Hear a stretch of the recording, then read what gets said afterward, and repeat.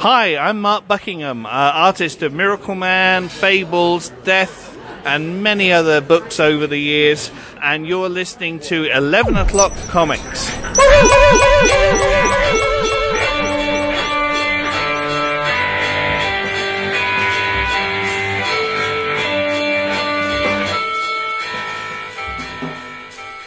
Like the sound of that. Oh, go. English is not my first language. Strong, yeah. Another one of these. Jesus, didn't we just do this yesterday? Felt like it, yeah. Oh, boy. Damn. But now we're Do just it every day. gonna chill. Yeah, okay, like bringing it back to basics. Three dudes chatting comics. Three hot guys on the mic. There we go. Yeah, I think that's an overestimation. Sequel. Gotta have love for yourself. I got enough of that. But I have more love for the listeners, whom I'm talking to right now, because this, everybody, is 11 O'Clock Comics, episode 944, and I'm Vince B. Hey, you are Vince B. Good-looking Vince B. And I'm David A. Price. Jeebus. That's true, and of course, I am the greatest president in American history, Jeb Bartlett. You're not. You're not Jeb Bartlett. You're Jason Wood, everybody, together again on a same old episode. This is my favorite kind of episode, really, where we just chill, talk about comics at our leisure now that we've expanded the runtime. Yes. Or I shouldn't say I think expanded. the expansion, the return to the return to the old was very much well received. Yeah, the return, not an. We've always overstayed our welcome, but we did try to trim it to an hour and change. And while that gave listeners twice the fun each week, it really was breaking up an episode into two chunks. So, yeah, we've abandoned that and we've gone back to the good old extra long, hey, get out of my ears, you're annoying me, length episode. Sponsored by cheapgraphicnovels.com. cheapgraphicnovels.com. Everything you need to know is right there in the name. They got your omnibus editions, your trade paperback collections, your manga, your OGNs, all that stuff at a fraction of what the noobs are playing down at the Amazon and other places. You go do your homework, look up a book on Amazon, and then jump on over to cheapgraphicnovels.com and search for it. I bet that it's at least 10 to 20% cheaper at cheapgraphicnovels.com. Because I've done it. Easily.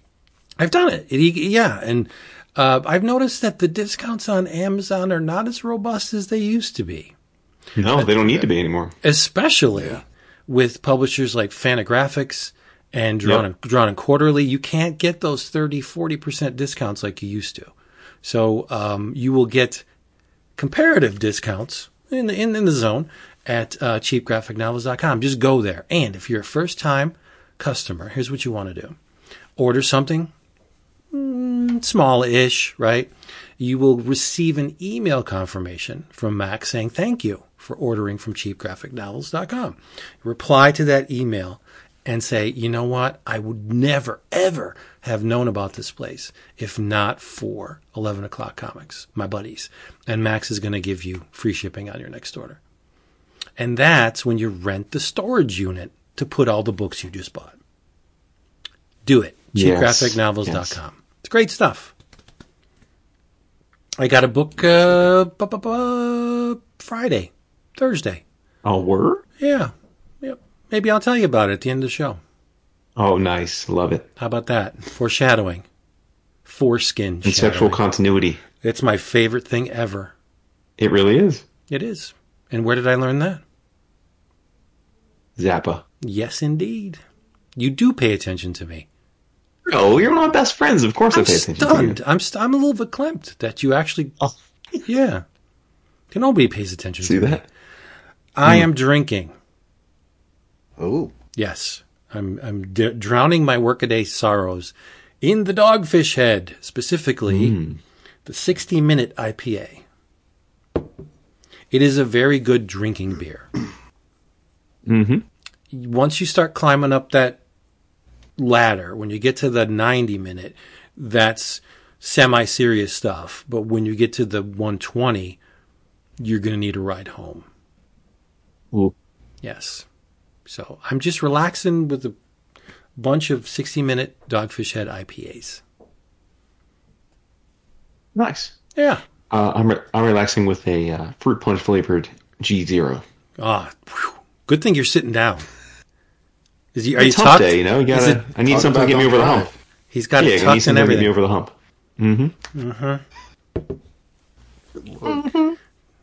Redeem us, oh Dap Meister.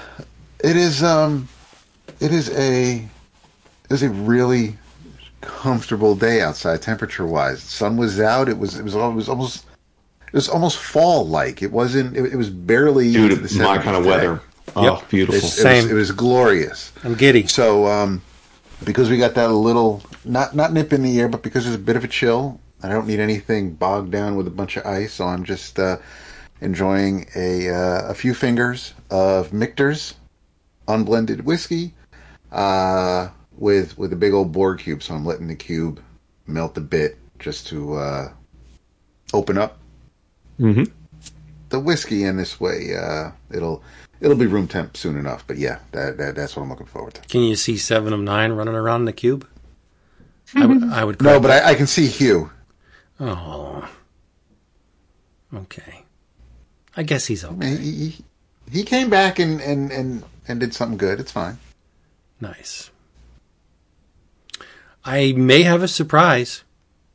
Oh? Yeah, I finally saw Wolverine Deadpool. Or Deadpool. Yes. What's the official name of it? Deadpool and Wolverine. Deadpool and Wolverine. Deadpool and Wolverine. Finally. This is Deadpool's third movie. Right. Wolverine's the tag-along. Yeah, imagine that. Full disclosure, I waited for a Tuesday because tickets are only like $6.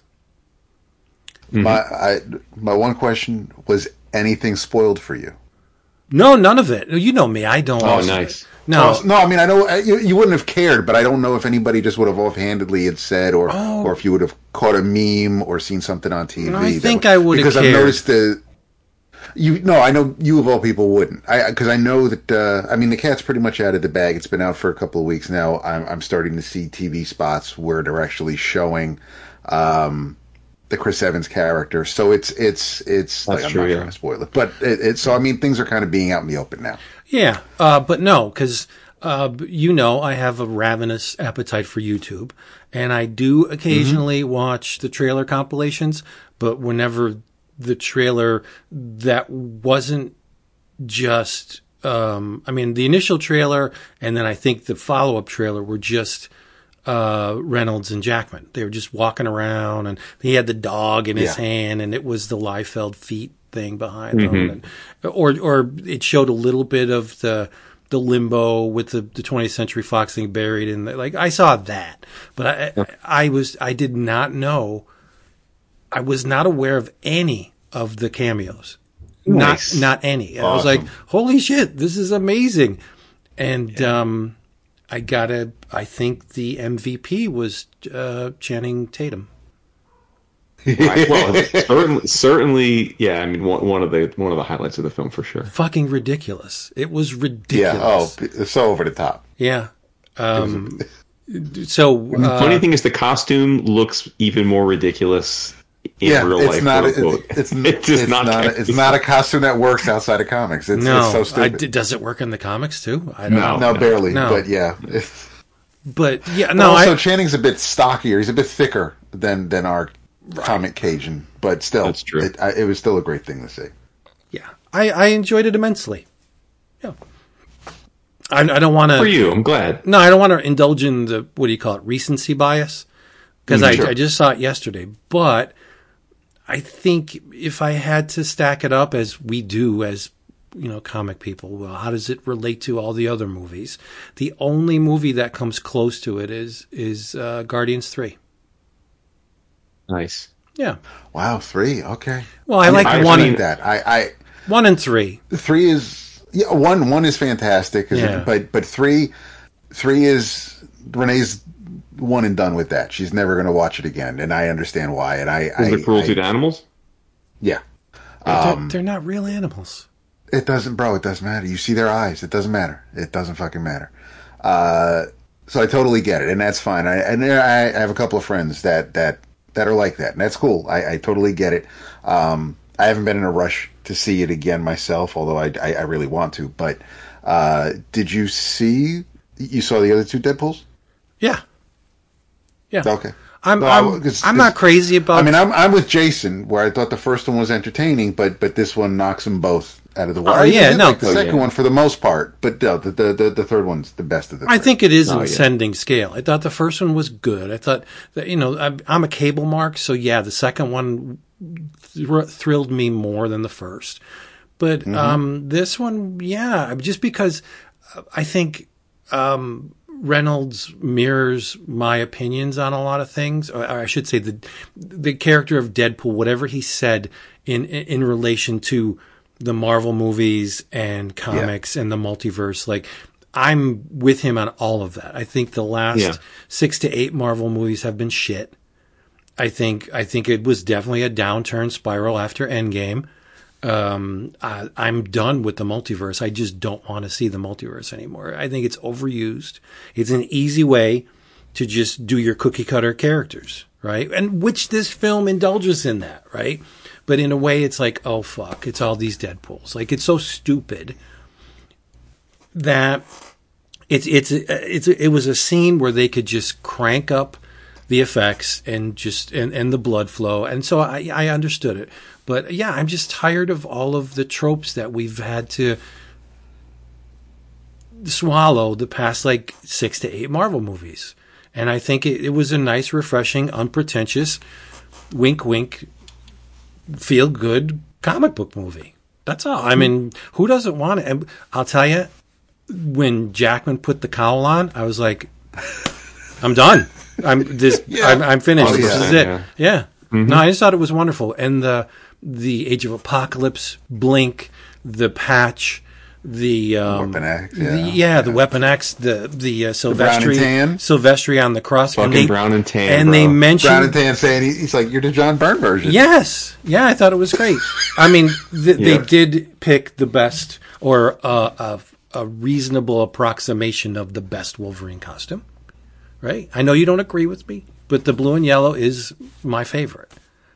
Right. And I thought you're wrong about that, but that's okay. No, I thought he wore it really well. Favorites. He did. I mean, Henry Cavill as one of them was great. Oh God, yeah. The actual 5-foot version was hilarious. That was perfect. Yeah. I mean, there was so many. That's the thing. It was just nonstop, surprisingly joyful tidbits. Whether it be from the making fun of.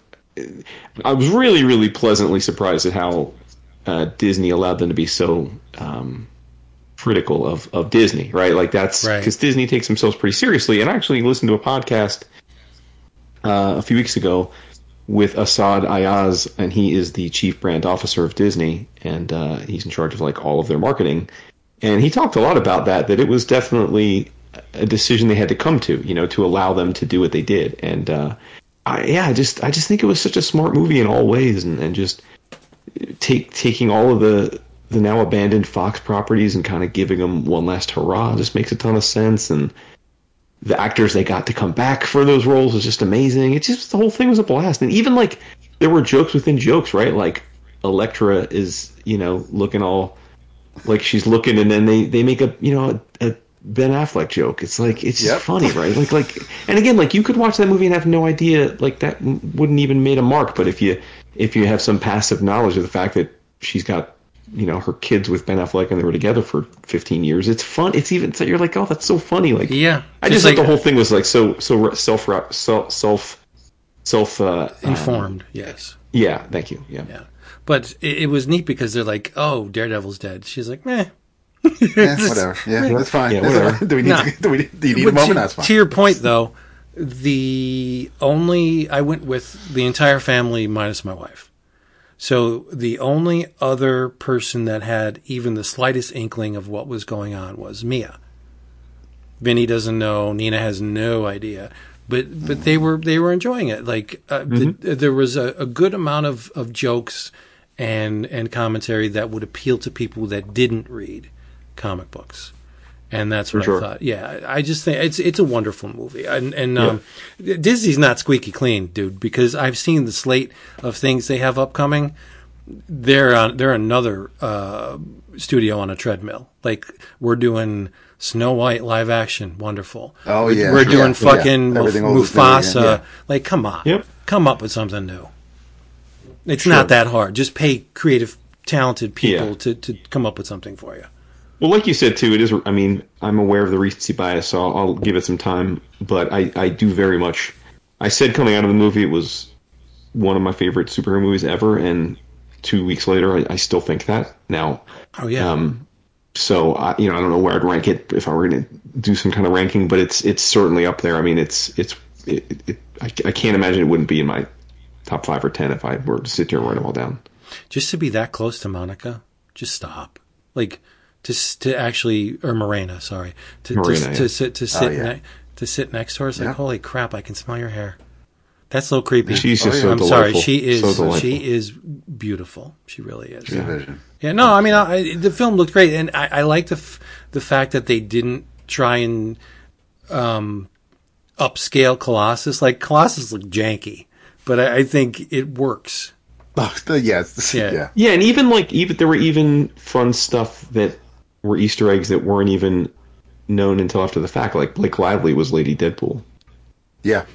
Yeah, and you didn't know that in the movie. I mean, because obviously she's fake. Yeah. But then afterwards, I'm like, oh, Blake. I saw an interview and it's like, oh yeah, I just thought it'd be fun to do the part because Ryan asked me, and I'm like, oh, that's cool. Like his wife plays Lady Deadpool. That's too. cool. Hubba Yeah, hubba. it's super fun. It was crap. Did you see Logan, Vince? The last Wolverine movie? Yeah, I did. Because I thought that, and I think even the director of Logan thought that, because I think some people were trying to figure out whether or not he'd be offended over the intro, the opening scene of Deadpool and Wolverine. He's like, no, it was great. It's like they it was respectful. He said, I had no problem with that. It's like it is what it is. But like, there's no. But I thought the whole opening was just magical, and I mean it's up there with Guardians 2 as far as an opening. Yeah. Oh, there's not a better opening than Guardians 2. This was close. Yeah, it was close, but Mr. Blue Sky, stop. There's I know. Yeah, no, that's great. it's a classic. Yeah, It's a classic.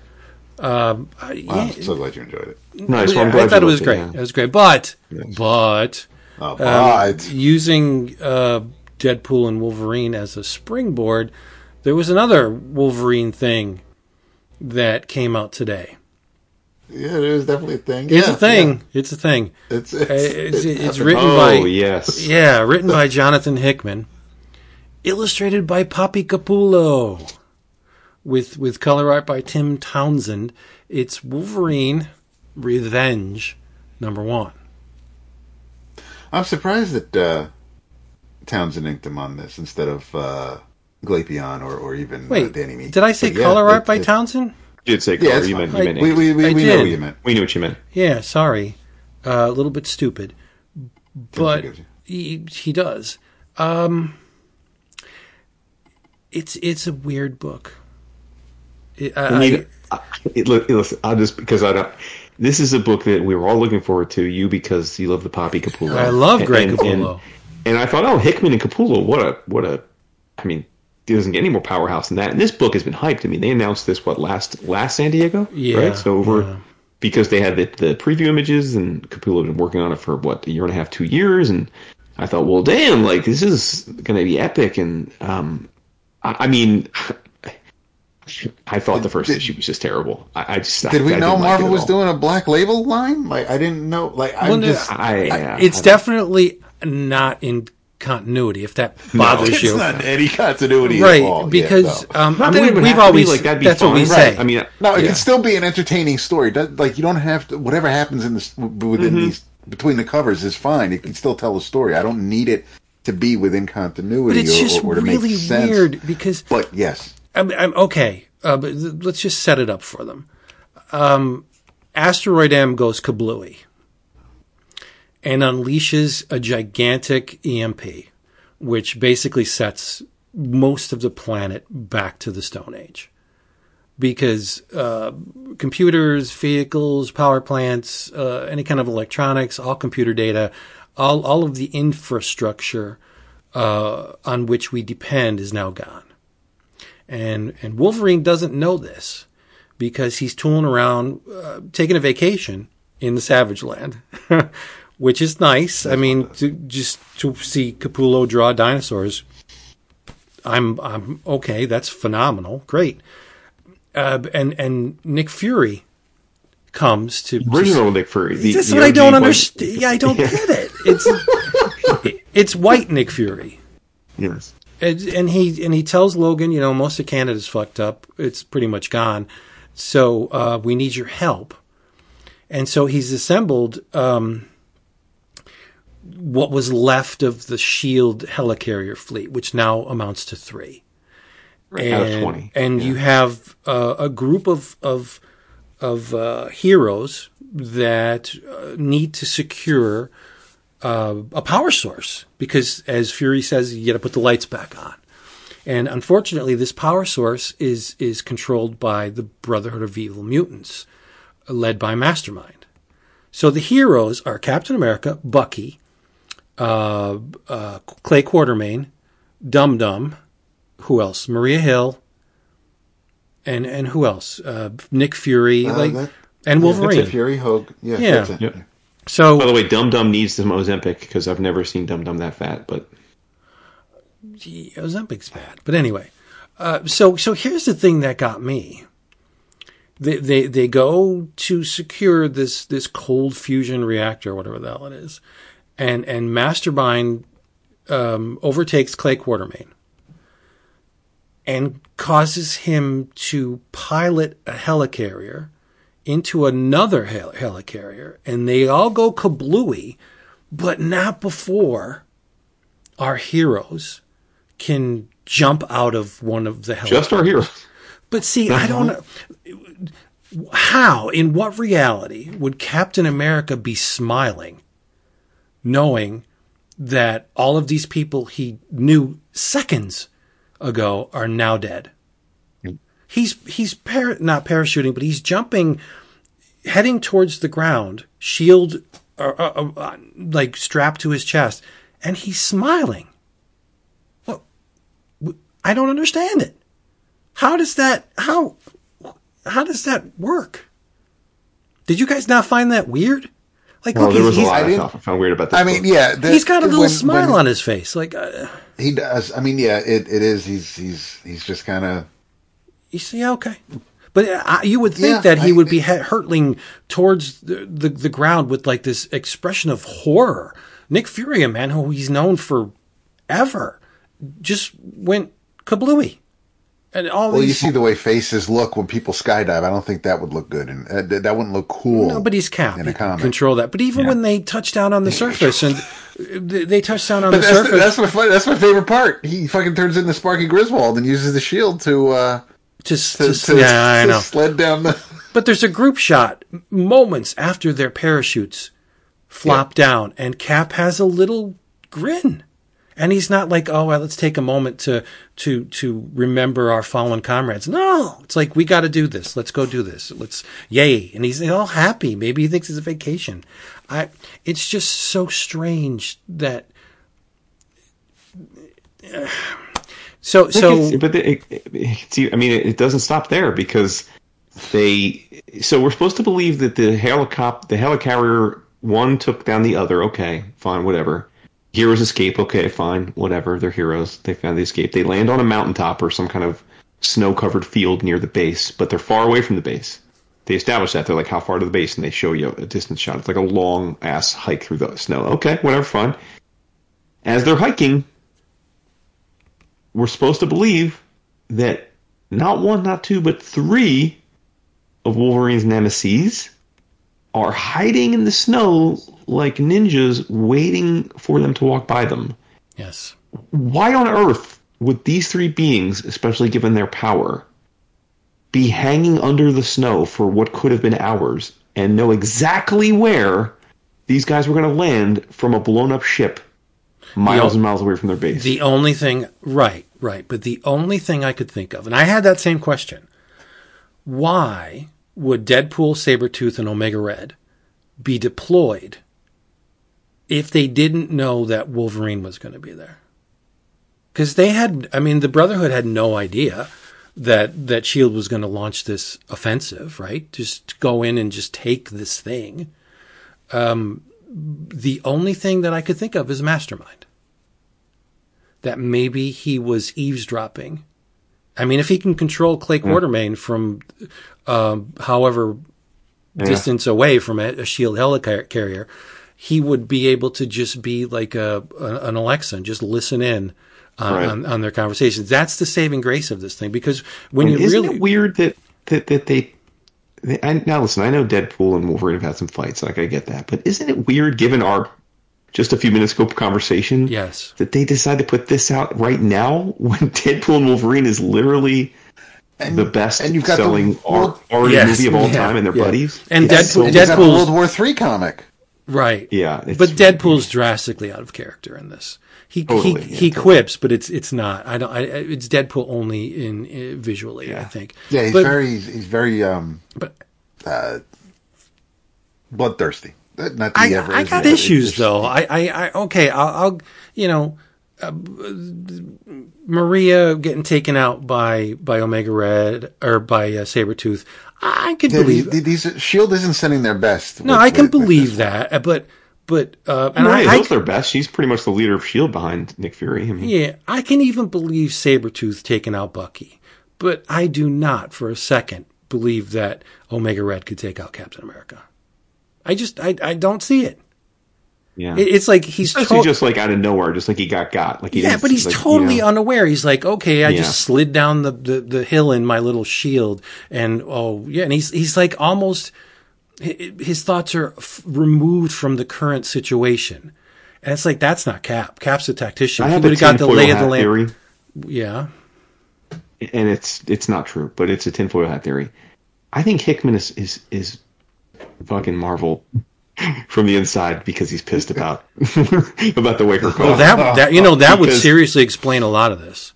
Because we've got GODS, we've got Ultimate Invasion / Ultimates, and we've got this. Now, again, apologies to any listeners who are enjoying any of those. I don't want to harsh your groove. If you're enjoying them, great. But I think you all know that I am a unapologetic and bona fide Hickman acolyte. I think he's one of the best of his generation, and I've loved almost everything he's done in his career. And I think he's on a 3-idea losing streak.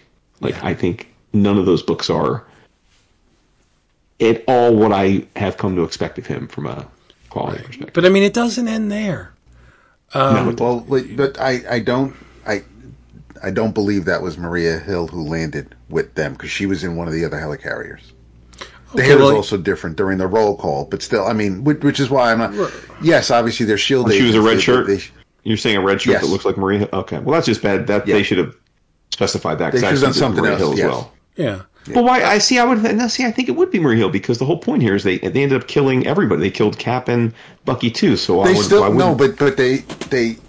but Maria, and so the ship that Fury was on, that he tells the heroes to jump, because he tells them, he says, Cap, Bucky, Wolverine, and a strike team are going to be in one helicarrier, the one Fury is piloting or commanding, and then Dum Dum, Quartermain, and Maria are going to be in the other. So it's so if you go into a project with two characters from the same organization wearing the same costume, and they both are close cropped hair brunettes. Yeah, that's Uncle Capullo. That's just bad. That's bad, Greg. Yep. That's just you can't follow it. It's so. Again, they another strange twist of events. The Mastermind implants bombs into the chests of Cap, Bucky, and Wolverine, and he goes through this long, dreadfully painful soliloquy on how they had to do it because Wolverine's healing factor prevented them, and they had to put the bomb behind the rib. Like, okay, and Peter Rasputin's there, and he's on the side of the Brotherhood, and he's just like, this will teach you Western imperialists to come and try and take something that doesn't belong to you. And it's like, that's so out of character for Peter. I mean, Peter's not completely squeaky clean, but here's a guy, Cannonball Special, that he has spent the majority of his adult life with, and he's just sitting back while Mastermind implants a bomb into his chest. Makes no sense. And then they kill them. Then they blow up the bombs, and it's okay, wait a minute. You went through all the trouble of luring them here, knocking them out, bringing them back to the base, because again, like, they were ambushed by, as we talked about, the trio. They were successfully ambushed. They got them. You didn't kill them there. You brought them back to the base. Then you bring them back to the base under some kind of sedative. You do surgery on all of them to put. Now, mind you, the other two are human or human-esque, right? They have super soldier serum, but you somehow manage to put these bombs in their chests. They heal. The chest things heal, and then, like, an hour later, you blow them up. Like, I don't understand what the whole point of putting the bomb. Why did you just kill them? Like, what was the? If you had their chest open on an operating table, just take their hearts out, kill them. It doesn't make any like. It makes even less sense that Deadpool has a remote control with a star and a Wolverine button and a Bucky button on the remote. Like, they didn't even know that these characters were going to be, again, the Mastermind angle. Maybe Mastermind told. But can you imagine being the lead of a criminal organization that's trying to defend this last power source on the planet, and you waste time making a specially designed remote control? Even if you told, it's silly. Even if you told your minions to, there's the Netflix button, there's the Hulu button. It's so weird. And I'm a Capullo mark, but I think half this issue looks really good and half of it looks very rushed. Completely agree. And again, I'm not trying to throw shade. The guys can draw far better than I ever could, 100 times better than I ever could. But I guess because of the hype, and because this was Capullo coming back to Marvel, and because Capullo hasn't done interiors in years, and because he seemed excited by it, I guess I just really thought that no matter what I thought of the story, that it was going to be a visual jaw dropper. That I was going to pour over each page and say, God damn, it's great seeing Capullo draw these characters. And I'm with you, Vince. I didn't come away with it. I thought, okay, I mean, and maybe it's him and Townsend. I don't know how often does Townsend often ink him. I don't think he does, right? So no. I don't think it's in the inks. I think it's definitely. I mean, a lot of the panel layouts are just plain lazy. I guess if you gave me this book with no credits and said, hey, who wrote it and who drew it? I would have given you 50 artists and 50 writers before I came up with Jonathan Hickman and Greg Capullo. I think there are Capullo-isms in this there story. Are. Oh yeah, but to be fair, there are lots of people that try and draw like Capullo, right? I mean, because there's. I mean, you could have said some of this is that Bogovich or Gleb Melenikov, or even I mean, some of it in some places, and it's been a while since we've seen it, but I'd even say that there's a couple of faces that remind me of good Romita Jr. There was a Cap face that looked like Romita Jr., and I didn't think it was good Romita Jr., and I'm thinking, that looks like fucking Romita Jr. There's a Cap face that looks like he just got out of a Botox treatment. And he looks sad. Yeah. But the thing that gets me is, aside from a bunch of covers, this is Capullo's first full-length issue for Marvel after being at DC for so long, correct? Yeah. Mm-hmm. Yeah. I think this falls short of the mark for being such a honestly, this is a lot like Romita Jr. coming back. Yeah. I wouldn't go that far. Like, yeah, no, I wouldn't say. Well, no, that's true. No, you're right. That's that's fair. But it is, I guess. Well, but if I'm, I guess, well, I still actually I'm going to stand by what I said, because I mean, like, relative to expectation. Like, okay, that's right. I guess that's you know what I mean. Like, I thought like, okay, this is going to be like we were saying with Blood Hunt. Like, listen, I'll freely admit it. That's not going to go down in the annals of history, right? Like, it is what it is. But there wasn't a page that Pepe drew that I didn't love, right? Like, I'm like, oh, but Pepe, like, what line work that, And I just assumed that's what we're going to get from this. You know what I mean? Yeah. Like, I'm like, okay, like, worst case scenario, I'm getting 22 pages or maybe more, I don't know, of Capullo drawing Marvel characters that I love. I mean, these are characters that I love. I love Deadpool. I love Wolverine. I love Cap. So it's like, yeah. Yeah. One of the things, this first issue is very reminiscent to me of another Capullo project. This thing, in both visuals and tone of the story, feels like, Dark Knight's Metal. It feels like wacky, off the wall. Okay, yeah. A lot of it doesn't really make any sense, but it's just, I thought the issue was fun, but if you go into it, I mean, not for Hickman. I don't usually equate fun with Jonathan Hickman. So maybe this is a new experiment for him. I don't know. I enjoyed it, but when you have two powerhouse names like Hickman and Capullo on the cover, I expected, and maybe that's on me or on us, I expected a hell of a lot more than this. I will say that, I mean, as you know, I didn't love, it wasn't called Death Metal? Isn't that what it was called? There's Dark Knight's Metal. Dark Knights. And then there's Dark Knight's Death Metal, I think. Yeah. Okay. Yeah, well, I wasn't a fan of that stuff, as you remember. I enjoyed it. But I think the art was better. I think the art was super tight. Yeah. Like the Joker dragon or whatever it was. Like I remember those visuals, like or the the Joker who laughs or whatever. The spiker, the Batman who laughs, like the spiky Batman. Was, those were incredibly well done designs, and I still like as we're talking, I can picture those images, and I think they were incredibly rendered. I don't think anything in this book struck me as like a seminal recreation or character model that I would want to see these characters drawn as on a regular basis. Even Mastermind is kind of look from. Is this a new look for Mastermind? Yeah, I don't recall him ever looking like this. Yeah, it must be. Unless it's possible. Yeah, I was going to say it seemed new to me, but it seemed like kind of like a Brainiac with like these weird like kind of tubes going in and out of his head. It's nothing I've ever seen from him. I'm sure it's going to sell like hotcakes, though. So I guess the joke's on us. But we'll see. As we found out from Robert Kirkman. Spilling tea. The mainstream comics aren't selling very well. Right. So, Batman selling 60,000 copies, which is if that's your baseline, then you got problems. Yeah, that is wow. Because for those who don't know what I'm talking about, Robert Kirkman appeared at Heidi. Yeah, San Diego Comic-Con. Heidi McDonald, who's the proprietor of the Comics Beat, which I think it's fair to these days is on a short list of best comics news sites. I mean, it's admittedly a low bar these days, but I think Comics Beat still does really good work.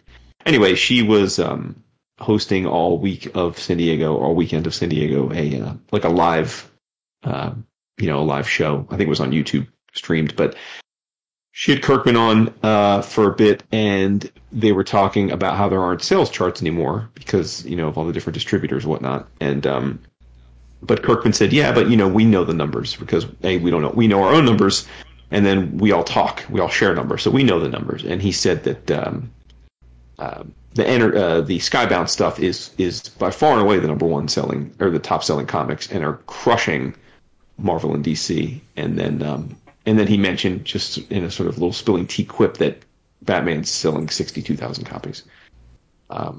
So, again, we don't talk about it. Ultimately, I don't care what a comic sells if I love it and it's available, great. But like that does seem like a crazy low number for what's supposed to be the can't miss top selling superhero book, right? A 62,000 copy sell through at Image for a creator is a very good deal. Oh, that's life changing, right? Yeah. But not at Marvel or DC. No.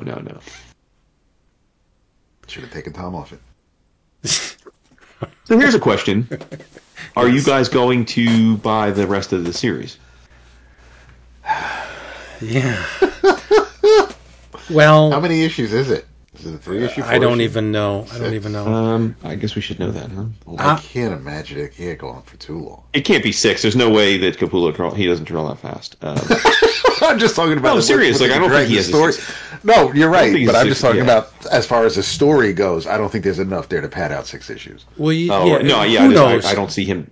There could be some kind of a twist, because to just blow up Cap and Bucky. He wakes up in the shower.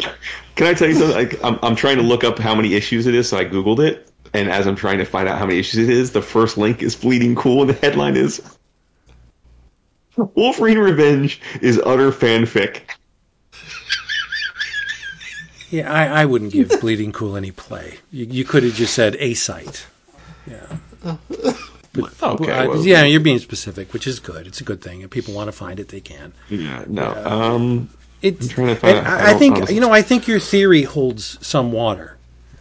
That I don't think Hickman intentionally. That he's fucking them from within? But I don't think he intentionally tanked gods. I think that was a heartfelt, earnest attempt to define some kind of magic. So great. But this is very different. And by the way, there's a red band edition of this as well. Can we stop with the red band edition? Oh stuff, my please? God! These comics are consumed. 98% of the people that consume these comics are over the age of 16 to 18. Can we just, if you want to do a gorier version, can you are we boundless now? Can you just give me the gorier version? We're fucking boundless now. Seriously, what is going on? The thing that got me, and I had to laugh, but because he's our friend, I won't go on and on about it. But I think for a Marvel or DC book to do another edition that's more violent, more gory, more explicit, that makes a little bit of sense. But for a book coming out of Image to have a regular edition and a red band edition is insane to me. It is. Which book? Stegman's new book. Not Image. Image. No, that's Distillery. Distillery, but still, okay, an yeah. independent publisher. To have it come out from an independent publisher where in your press release you say the red band edition takes the story in wildly creative and explorative directions. So you're telling me that the regular edition doesn't? Yeah. This doesn't make sense. It's not even out yet. When you're taking marketing cues that were invented by Boundless, you need to rethink things. I think so. Honestly. Yeah. Red Band. For the record, this is it's a 5-issue limited series. So right. I apologize to Capullo. Wow. Currently, he has 5 issues is more than I thought he had in him. So there you go. Right. Red Band is the new Chromium cover. Nobody wants. Yeah, and I don't know. I guess to be fair to Stegman, I don't know how different his Red Band will be from the other one. But that's the point. If it is wildly no, different, you're totally right on that. I'm just saying, but I did read I read 2 of the Blood Hunt. I did read 2 of the Red Band issues as well as the regular. I didn't end up getting the rest, and there's almost no difference. It's like 3 panels. It's not like the whole thing is it's 3 panels that are different. I read a Red Band issue over the weekend, Werewolf by Night. Yeah. Oh boy, yeah. Okay, good. Yes, just leave Jack alone, please. No. Just don't fuck with Jack. Needless to say, I didn't enjoy it. It was explicit. But if that's the road down which you want to travel, then just release one issue. One would expect a comic featuring a werewolf to be, you would expect some kind of bloodshed. And this issue, I guess, on that front, delivered. But I did enjoy the story or the art. And it's just, maybe it's me again. I will come clean. I love Werewolf by Night. It's one of my favorite books ever. The bronze version of it. And so, yeah, I do have sacred cows, but this, no. No. Sorry. Didn't like it. Yeah. Let's bring it up. Let's kick it up a few notches. We should, because I read 4 things that I thought were phenomenal this week. Well, let's hear them. Let's hear them. What'd you say? Tell us. Well, I'm going to give you the one that I think you would like the most, Vince. Oh boy. No, of the 4, I think this is one you may have even already checked out. I don't know. Okay. And this was born out of a conversation that we all had a couple weeks ago, because you were singing the praises, and then Dap and I concurred of a book that was produced by New York Review Comics. Oh yes. So I took that conversation and went and said, what's coming out by NYRC of late that I haven't ordered, and got a couple books. And the first of those that I read is called Masters of the Nefarious Mollusk Rampage. Oh shit! Don't because I have it. Don't go too deep. Okay. Don't. Yeah. Yeah. Do what you want to do. I'll probably forget what you said by the time I read. No, all good. It's So yeah, it is by New York Review Comics. It's written and drawn by Pierre Lapolice. I admit I wasn't too familiar with the name going into this, but I did do a little reading. He is a French underground comics cartoonist. He's been making stuff for like 30 years. He's been out there. He's been doing his thing. But I'm pretty sure this is the first thing that I've read of his, unless I maybe saw something of his in like a, it's possible I saw something in an anthology or something over the years. But nevertheless, this is just uproariously funny, I thought. The premise is the Masters of the Nefarious are a trio of oddball crime solvers. Two brothers, Chris and Montgomery Themistocles, two Greek guys. And they're what looks to be like a zombie with a really bad skin condition named Fongor Fonzyme. And they take it upon themselves to solve this issue of a bunch of squid creatures are invading the earth and eating people. But the conceit of this book is just the structure is awesome. It's like 160 some pages, but every page is a single panel. And it's just so freaking orthogonal. It's so bizarre. There is a narrative in that these guys are out there trying to solve this crime, but it's the loosest of narratives. It's this weird, funny, quirky book that like each panel makes you laugh out loud. It's like, it's just because they just do random things. Like for example, they're getting together about to head off to try and go to a site where these squid creatures are, and it says that out of nowhere, one of the panels is one of the brothers gets a letter that says that he has to go. It says he just opens up a letter and says, "Enlarge your penis now."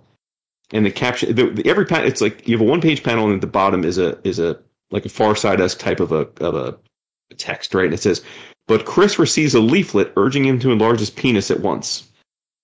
The next page, "To do so, he must undergo a very, very risky operation in a shady Mexican clinic." The next page, "He goes." While waiting, Fongor, who's the zombie dude, watches the Couscous World Cup. And then you go forward and it says a couple pages later, it says, "Several months later, Chris returns from Mexico with a giant penis." It's like out of nowhere, they just go on these asides. And it's like at one point, what's that? I said, if only. Yeah, right. At one point, they're heading to the Pacific Islands to continue the investigation. And it's like, they resume their investigation and head to the Pacific Islands on water skis. And you see the Themistocles brothers just on water skis across the ocean. And then it says, Fongor takes a plane because he's afraid of water skiing. And then while on the plane, there's a dude who's like sitting in the aisle of the plane, like sitting like cross-legged, like what we used to call Indian style, right? Like, and it's like a passenger is grating nutmeg in the middle of the plane, and then Fongor snaps and kicks him and kills him, like beats him to death. It's just like all these strange little like asides. It's like totally out of nowhere. There's a dude named Proto Joel who is a basically he's a being that is just from the waist down, like it's it's literally just waist down, and then the next page is the doctor giving birth, holding him coming out of his birth, and it says little like two-legged, like it's like this little baby with just the two legs and a mop of hair where his torso should be, and a little baby penis, and it's like he was born like that. He's the opposite of a man with no legs. It's just ridiculous. Like it's fucking ridiculous. Stop, you're kidding. And the art is really like the tone in the art were really evocative to me of Shaky Kane. It's a little looser, a little looser, a little freer than Shaky. I mean, Shaky's like pretty tight with his line, but it's like the same vibe and the same like David Lynchian, like what the fuck am I looking at reading? But it's still funny and it's still engaging, which I think is a really delicate thing to balance. I don't think that's very easy to pull off, and they pull it off, and it's just super wild and nonsensical and absurdist, but it's hilarious. It really is funny. I just. Like at one point they're trying to go to one of the sites, and out of nowhere the one brother can't get through the gate because his shoes have gotten to be like the size of like cars, and it's like, well, they swelled up because of the humidity, and you're like, what? Like why would you like what? But it's just crazy. It's crazy. Like at one point he takes a dump in the middle of the floor, and then he opens up a bag of bacteria that eat like yeast, and they eat the poop, and because it's like mutant poop, they grow into giant monsters, and he uses them to kill the squid. It's like the whole thing is just absurdist and funny and weird, and you read it and you think, what the hell is going through Pierre Lapolice's head? What is he tripping? Is he smoking the ganja? Is he just a weird dude? And it's also like, man, I wish I was that creative. Like I'm not that creative. I wouldn't be able to come up with this. So just a beautifully wonderful book. And the cover of the book is actually it's a picture of a weird mutant dude on like a bunch of stairs heading down a road, and that is Fangor Fanzheim, and he takes his steerable staircase to the Themistocles' house when they call him to start this investigation. It's like, what the fuck's a steerable staircase? Like, what? Who comes? Like, why was he thinking like I should put this dude on a giant staircase with wheels? Like, what? Like, none of it makes any sense. Well, but because of it, it all works, and it's hilarious. There is a trend in the paranormal where staircases have been found in very odd places, like in the middle of a forest. It could be playing off that. I mean, like I said, have the book, haven't read it, but I do my homework, and when I saw the art for this and just the general, the envelope in which this stuff was created, I was like, I need this book. Because it's just so. That's why I told you. I read this thinking like, I mean, I think Dappel will enjoy it too, but I was like, oh, Vince, this is right up Vince's alley. I mean, this is like, to me, these are the best kind of comics. It's great. It's great. Exactly. We talk about this so much in the last few years, but it's like, I just want to, when I read things, I just want to feel like that I'm reading something different, you know, that surprises me in some way. And it can surprise, there's lots of ways you can surprise me. I mean, it can be a relatively straight line linear story. Like the Brubaker Phillips stuff is pretty straightforward and linear. It's not like, they don't take many chances in terms of like the narrative structure. But it surprises me in how fucking good it is and how well it's paid. You know what I mean? But like, so there's lots of ways that when I say surprise me, but in this case, this is just one of those absurdist things that I just found it so endearing. And I totally, this is also the one of the four things that I love this week that I totally get will not be for a lot of people. Like if you try this and you think, I just don't know what the fuck's going on, I don't get it. Like that's perfectly valid. Like there's a certain type of reader that I think can vibe with this, and I'm not going to cast a side at you if you don't vibe with this. Like this is not like, this doesn't have universal appeal, I don't think, but it worked for me. Cool. Yeah. Well, I have something again from another independent publisher, but this, how do I approach this? Because again, it was the best of times, it was the worst of times. It's called Adrift on a Painted Sea. It's from Avery Hill Publishing. I don't believe it's out yet. I think it's coming out very soon. It's by Tim Bird with paintings by Sue Bird. Okay. I don't want to say half, but a good chunk of the book are Tim's very clean, fixed width line, flat colored comics. Maybe somewhat reminiscent, and I'm going to throw this out there and you're going to get the wrong impression, but in approach, he's close to Chris Ware. Just because of the thin line, the flat-ish colors, very pastel-y colors in this. And what the book is, it's a lot of, speaking solely for myself, and that's all I can do, a lot of my memories are tied to art, even in association with things that aren't art, like my father. I have a lot of memories of my dad because while he wasn't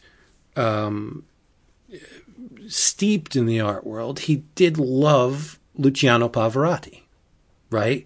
So whenever I hear Pavarotti, I think of my father, who was a truck driver. So if you can imagine the very meaty pawed, burly truck driver guy sitting in a recliner, just ecstatic over Luciano Pavarotti. That was my dad. So, and other things like, long story short, I guess, Tim Bird, his mother, Sue, for a good chunk of her life, enjoyed paint. She obsessively painted. Loved landscapes. But all art, I mean, she did collage work, she did still life, but one of her joys was painting landscapes, specifically the sea. And the book opens with, he's like, one of the things I remember most about my childhood was one of my mother's paintings, which he thought was good enough to be hung in a museum. And there is a nautical theme to it that's fish and crab, and there's a net, like a fishing net in the background, and it's very earthy. There are seashells in the painting. And he's like, my mom, and then he goes into the story about his mother, who enjoyed painting, took a few classes, but then had children. And so she pulled away from art, but then the magic returned, and she became obsessively devoted to her art. Not in a sense where she sought something other than the mere joy of painting. Like, it wasn't to get a job or to become famous or to hang in a gallery. She just enjoyed painting. And she ages in the narrative. She gets cancer and she dies. And the story is peppered with her paintings, Sue's real life paintings. So Tim is not only reliving the memory of his mother through her paintings and the narrative of him telling you the story of his mother, but he's archiving her work and introducing you to this woman through this sequential art. And it's insane. It is so, there are parts of it that are very hard to read because she gets cancer and it's treated, but then it comes back and it takes a toll on her. And as she's in the hospital, in the hospital bed, she's dreaming of herself in a boat on the ocean. The very same body position of her in the hospital bed, she's in the same position in a boat on the ocean. And it's heartbreaking. It really is, because the one thing, not the one thing, but a thing in her life that brought her great joy was to paint the sea.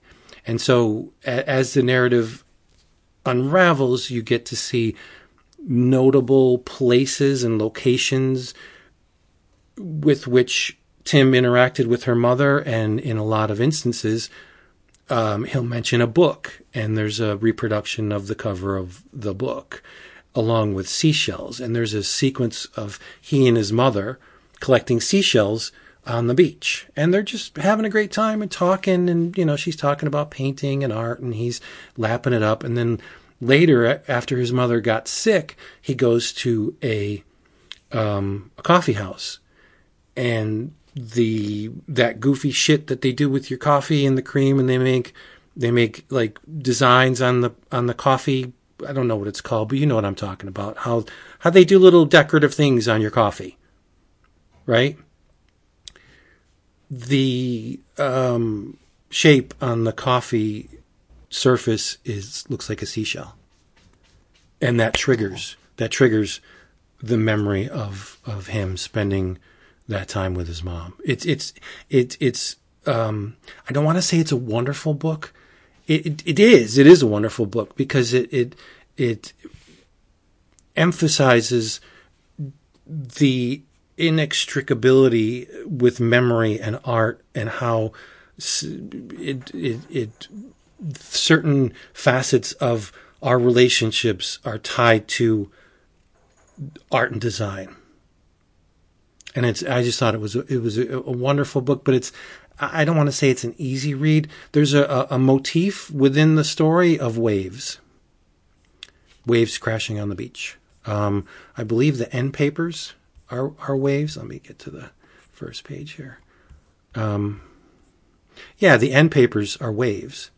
And within the narrative, there's, I think at one point, there's a whole page that it's just waves just crashing on the beach. And to me, that symbolizes like the ebb and flow of memory. Not only that, but of human life too. I mean, we're here, and then we're not. We come in strong, and then we recede. She was very potent as a young and middle-aged and even elderly woman with her craft, and then her life and her skill and her memory and everything just receded. It's an amazing book. And Sue's really good. Like I think her paintings are great.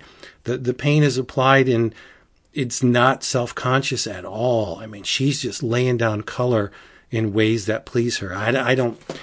It's almost critique proof, because once it's explained to you that this woman sought nothing more than just employing her craft, then should the paintings be subject to the same criteria as other works of art? Yes and no, because she didn't live in that world. So she was just painting. I mean, they do. The composition is great. The paint application is wonderful. The palette is outstanding. Like, you could pick this stuff apart, and I think it would not suffer under close scrutiny. But she didn't live in that world. She didn't care to be in that world, and that's not the thing for which she created these things. Like I tell my students all the time, there are elements and principles of design, rules that all creative types follow until they don't. And in order to not follow these rules, you have to be a name brand. You have to have some kind of renown. If you are a known entity and you disregard the rules, well, you're just being cutting edge. But if you're a young student or someone, a naive, like a green artist, and you don't follow the rules, well, you'll be taken to task because you didn't follow the rules. So on the one hand, rules matter, but on the other, it's just a bunch of shit that they throw at unknown entities. But once you're like Warhol or Banksy, you can do whatever the fuck you want, and people think you're brilliant. So rules matter, but they don't really, right? And I think her paintings are just, to me, they bring me great joy, because I think she's extremely talented, and I think you could see the just love in every stroke, that she's just having a great time just slapping this color down. And she's not trying to dazzle anyone. She's just trying to capture the image in her head and get it on the canvas. It's a great book. So, and it's not expensive. I think it's like $15. It's not super long, maybe 60 some pages, 80 pages. I don't know. It's like $15, $18, and it's worth every freaking penny. Did you say the publisher was? White Hill. Thank you. Yeah, it's another one of those publishers that are just like everything I've read from them. I talked about a couple Avery Hill books a while back. They're another one of those publishers like Living the Line. Like, where have you been all my life? Yeah. You got to put out more stuff. This one is definitely worth your time and attention. If you have a soul, and I think most of us do, depending on how you define existence, if you're a feeling individual and you something about the creative process and the desire to express oneself with paint, and this book is just going to bring it all home for you. It's a wonderful thing, and I only hope that someone would create a tribute to me after I'm gone, like Tim did for his mother. Because it's just an amazing tribute, testament to this woman. Yeah, to be there and to be vibrant and alive, and then to not be there. So all he has left of her, aside from the memories, are hundreds of paintings and drawings and stuff. And it's like, so she's still living. She still exists through her art. It's a great book. Again, Adrift on a Painted Sea. Just go get it. Yeah. I think you both would like this. Okay. Did he go somewhere? He's saying that we can't hear him for some reason. Oh boy, is he in the wrong server? No, he's right there. I No, can he's see him. here. Yeah, jiggle your mic or take your foot off the pause or the mute button. Oh, he's gone. Oh well. Dap, what'd you read? That's good. Let's see. Well, See I if he mean, comes. following that, like anything's gonna. Can you hear me? Oh, yep. Yeah, Yep, we you're can good. hear you. Weird. I literally I had to pause the call and came home and didn't realize I was recording, and so I paused it to say goodnight to him. And then when I unpaused it, you guys couldn't hear me. I was trying to respond to you, and I was like, why isn't he? Like, no one's saying anything. And then I looked, and it's like, oh, I'm not seeing my name light up in white when I speak. So I don't know what's up with that. But yeah, apparently I have to quit and then come back anytime I mute. So there you go. Baby steps. That's weird. But I was going to say, I mean, did you back the Kickstarter for this? Is that how you got it? No, I'm on the Avery Hill press list. Oh, cool. Look at you. Yeah. As La-di-da. both of you are, I guess, because how am I on it and you're not? I am almost certainly not, because I had not heard of this book until. Well, you I'll discussed send it. you my contact information, and you can get on it. Yeah. Yeah, I'm looking. I just searched for Avery Hill. I have nothing in my inbox. So Okay. Yeah, because I think the last sounds great though, and mentioned something. you're right. The paintings juxtaposed against his, Yeah. very, I think, clean sort of like, panels is really nice. It's riveting. Really, it really really nice. is, because it's Yeah. two totally different styles. Yeah. Yeah. I'm sorry. Did you say it was his wife or his mom? Or His what did you mom, say it his mother. was? Okay, cool. Yeah. Nice. Yeah. It's great stuff.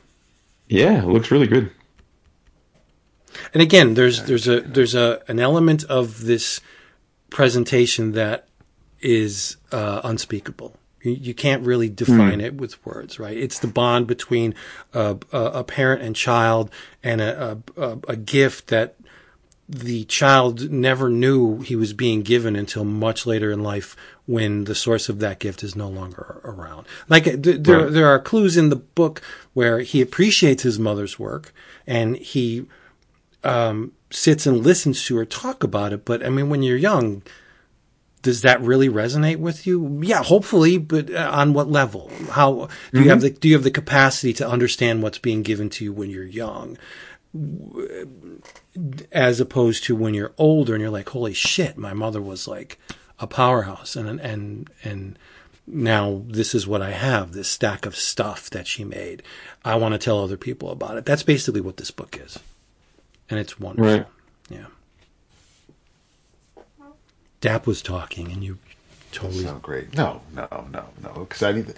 First of all, anything I have on tap is gonna be a bit of a letdown after that review.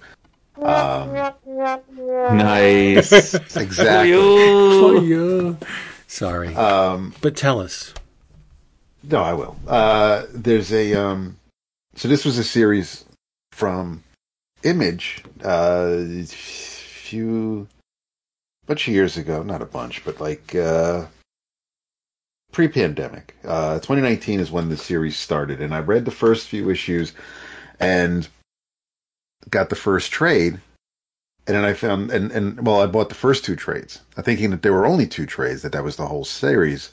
But before I sat down to read it from start to finish, I found out that there is in fact a third trade concluding the series, and I was like, well, then I can't start this because I don't know when the hell I'm going to get it. And this was before Heroes, and sure enough, our first day, that Friday morning when Vince and I made that beeline to the first dude with the trades, I found the third volume of Crowded. So I have the entire run, all 17 issues in these three trades, and so I sat down a couple weeks ago, read the whole thing, and it ended a little different than how I kind of expected it to go based on how it started. And the premise, for anybody who didn't read it, this is written by Christopher Sabella, and the art is by Rose Stein and Ted Brandt. Triona Farrell does colors for most of the series. However, Diana Sousa does the last 2 issues. And it's set in the very, very near future. I think the pitch was 10 minutes in the future, because basically the entire world, or at least the country, everything's based on apps, ride shares and food and everything and anything. The reselling clothes and buying houses. But in this future, there is a crowdfunding platform called Reaper, which basically it's a platform for assassination. So if somebody pisses you off, you can set up a campaign, and you'll have a bunch of hitmen or assassins or mercenaries, whatever, hunt down that person. It's the campaign's only for a set amount of time, so it's not like it can go on for years. And Charlene,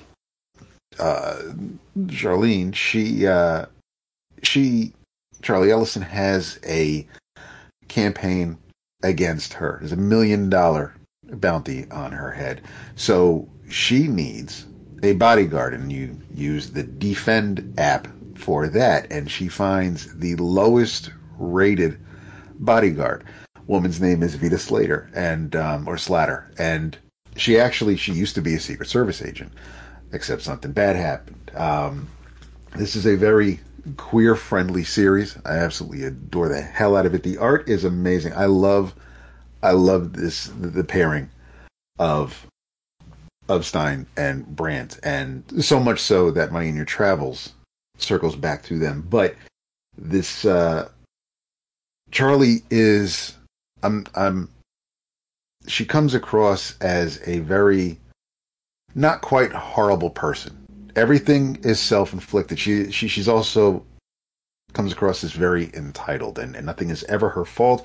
When you do press her, when you try to ask her questions, she works her way around to get out of answering the questions.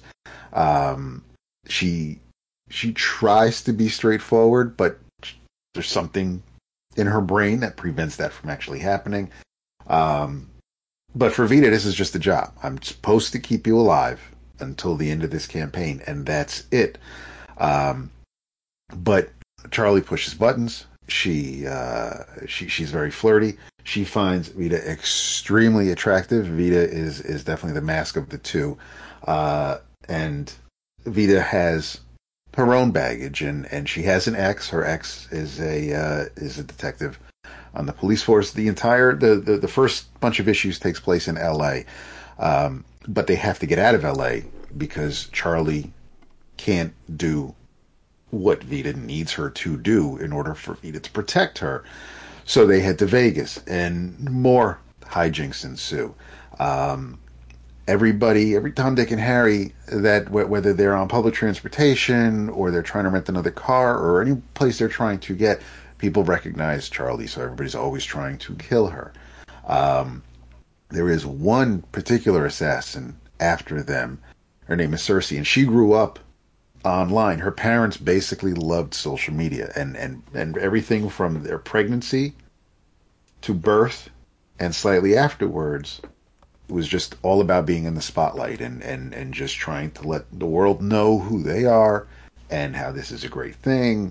And the child was born, and they used her as a prop for a while, but then they got tired of her, and she gets revenge on her parents, which I'm not going to get into, but Cersei becomes a very, very talented assassin, and so she's now going to go after Charlie, but there's something about Vita that she finds enchanting, and she's having trouble going through with it. And then things go in a completely weird and wild direction. We meet a young woman who basically her father and a bunch of his off the grid two-way sovereign citizen type folks. They end up they live in a missile silo, and years ago Vita infiltrated that band and to protect this young woman, this man's daughter. So Vita and Charlie go to the silo, find the young woman. She now has, like, it's not a cult, but she's just got a bunch of people around her who kind of just believe in what she's doing, and trying to just make the world a better place, kind of just, avoid all the social media apps, things like that. That doesn't really go the way Vita was hoping. There are feelings caught, there's emotions that are high. It is an extremely wild ride. I could not stop once I started, once I really got into it, because there was a pause between arcs, and I never went back to it, which is when I found the trades, and I was like, this is perfect, now I can finally get back to this. So, but once you get into it, it's very difficult. It was very difficult for me to put down once I got going. The way Charlie's problems are resolved, more or less, because she's trying to find out who the hell put the hit on her. Who did she piss off?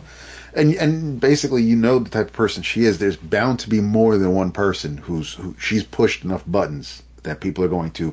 And then that's the other thing, is that it's not just the $1 million campaign on her. Other people start putting money in on it, increasing the bounty, because she's pissing off more people. So she's trying to find out who the hell put the hit on her, and that mystery gets thrown into it, and it is an incredibly wild ride. Sabello writes some witty and clever dialogue. The different app names and what they do, and how close we are to some of these things. Maybe not the assassination app, but some of these things actually coming to fruition. It can be prescient in some cases, but this was an absolute blast. I would love to see this. I doubt it's going to happen. If it's Kickstarter, great. If it's crowdfunded, funnily enough, then I'll definitely back it. But I would love to see this all collected in one nice hardcover, just so that these 3 loose trades aren't sitting on my shelf. But this was a fantastic series. I thought it was a lot of fun. The art gets slicker, more polished as the series continues. They really get into their groove.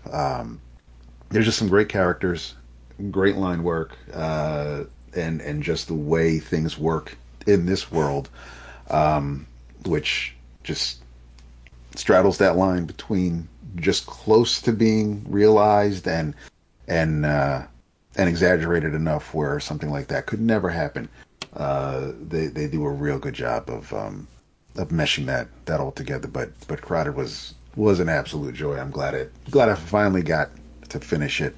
And it's one of those things. Like I said, it started in 2019. I do not know when it finally wrapped up. It was probably 21 or sometime in late 2021. It looks like it finished, because the last trade is dated February 2022. So took them a couple of years to get all those issues out, but well worth the wait. And I thought it was an absolute blast. Neat. You are in error, sir. Am I? Yes, because this came out in 2018, and I know this because you spoke lovingly about issues 1 and 2 back in episodes 557 and 562, which were both in 2018. Yes. We have our own Wayback machine. Because, yes, we do. Thank God for that. No, the first trade has the copyright of 2019. There you go. Thank you for that. Mm-hmm. Thank you for that. So 2018 to 2021, yeah. I was going to say, Vince wasn't on the first episode. It was you and I with Caleb talking about comics. Oh, shit. Nice. And Crowded number 1 was part of an Image-O-Rama. Love it. Yeah. Super. It's super queer friendly. I just thought it was a blast. I remember you talking about this and really enjoying the first issues because I read them because you mentioned them, and I, much like you, I didn't, through no fault of it, I didn't go back and finish it. So I had no idea it went for 12 issues. So 17. Thanks. 17. Oh, thanks for the reminder. Okay. There you go. Then I'll bring these in October and leave them with you. You can read them whenever. Word. Sweet. I want to talk about something because you better. I feel like it needs to be discussed, but not at length. if that makes any sense. It does. I finished the Steve Rude written and drawn weekly comic Nexus. Oh, nice. The newspaper Right. strips. Mm-hmm. I'm about halfway through. Good. Battle for Thuneworld. You'll probably feel the same way that I do. But most importantly, someone else mirrors my assessment of these books, and it couldn't get any better for me. But anyway, it's called Nexus, the newspaper strips, Volume 2, Battle for Thuneworld, 5-issue series, released weekly by Steve Rude, very inexpensively priced, $1 or less an issue. I didn't know this, but not only is Steve Rude doing his own Nexus, Mike Barron is still doing his own Nexus. Yep. So Rude's version is considered an alternate storyline Nexus. Barron's, I guess, is considered the same time, continuation of what came before. I didn't investigate it very deeply before recording, so I don't know the specifics. Both of their creators are doing their own versions of Nexus. So I'm wondering if, and because I did read I did read not too long ago the Barron written yeah, me too. Nexus mini that I forgot who the artist was, but so I'm guessing maybe around like issue 100 or something, or whatever the 100th issue was, there may have been like, I guess, a fork where Barron continued the story that he and Rude started, and Rude's doing his own thing, which is pretty neat. Okay, go ahead. Yeah, but this 5-issue series just slammed the point home that my love of the original Nexus leans far more heavily towards the Steve Rude side of the equation than the Mike Barron side of the equation. Because I read the Barron Nexus stuff. It was like maybe 1 or 2 issues. And without Steve, and I know Steve didn't do all of Nexus. I mean, Paul Smith did some, but there were some artists that did Nexus in addition to Steve Rude. But the bulk of Nexus is by Steve Rude. Visuals, anyway. And so for me, without Steve Rude, I don't think the attraction is there as with the Mike Barron stuff. I didn't think it was bad, but there was some crucial element, which was the dude, missing from it. But in the back of every issue, there are letters. And I believe in issue number 5, Eric Larson writes in. And he says, Steve, my dude, I want this. I want your Nexus to be successful. You know Eric. Eric does not mince words. If he has something to say, he's not going to beat around the bush. He's just going to tell you. He's like, something's off with this book. He's like, the lettering is wonky. I kind of agree with that. I mean, Rude's not a professional letterer. The lettering's not horrible, but it's not on very stable foundation. It's okay. It's passable. Do you really want passable lettering on a book like Nexus? I don't know.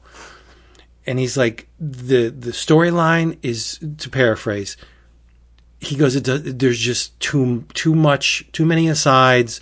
The narrative is all over the place. It's not streamlined. The dialogue doesn't ring true. There are instances that really don't make sense in terms of the big picture. Like, what are you doing? I want you to succeed on this. And of course, Steve doesn't agree with anything that Eric says. But I think Eric is totally on the mark. Each one of these 5 issues is beautiful. It's Steve Rude. There's a double-page spread of Judah destroying tanks and troops, and it's actually like a Rube Goldberg meets Family Circus type illustration. It's 2 pages, and the instances are numbered, so you can follow them in order. And it's just Judah on the battlefield ripping the shit out of these troops, and it is gorgeous. But there are things within the story that don't make a whole lot of sense. So all this sprung from the coming of Gormando, which is a pastiche of Galactus. And where you have Galactus, you have to have a herald. So Gormando had a herald named Gnosis. Gnosis appears in this series, but it doesn't really amount to anything. Like, he shows up and he's cool. The design is great. And the Rude chews up the real estate with just beautiful drawing, but it doesn't really matter to the story. Like, he doesn't have a crucial role in this 5 issues. Like, he could have been excised and whatever. When the story starts, Elam's in shambles, and Horatio's not being a great husband or a great father. He's tired, he's overworked, he's pulled in multiple directions, and Sundra's like, look, we got to get off this shithole. I want to go back to Earth. Whether or not you're coming with me is your decision. I'm taking Harry, and we're going to Earth, whether you're coming or not. And Horatio's like, of course I'm coming with you.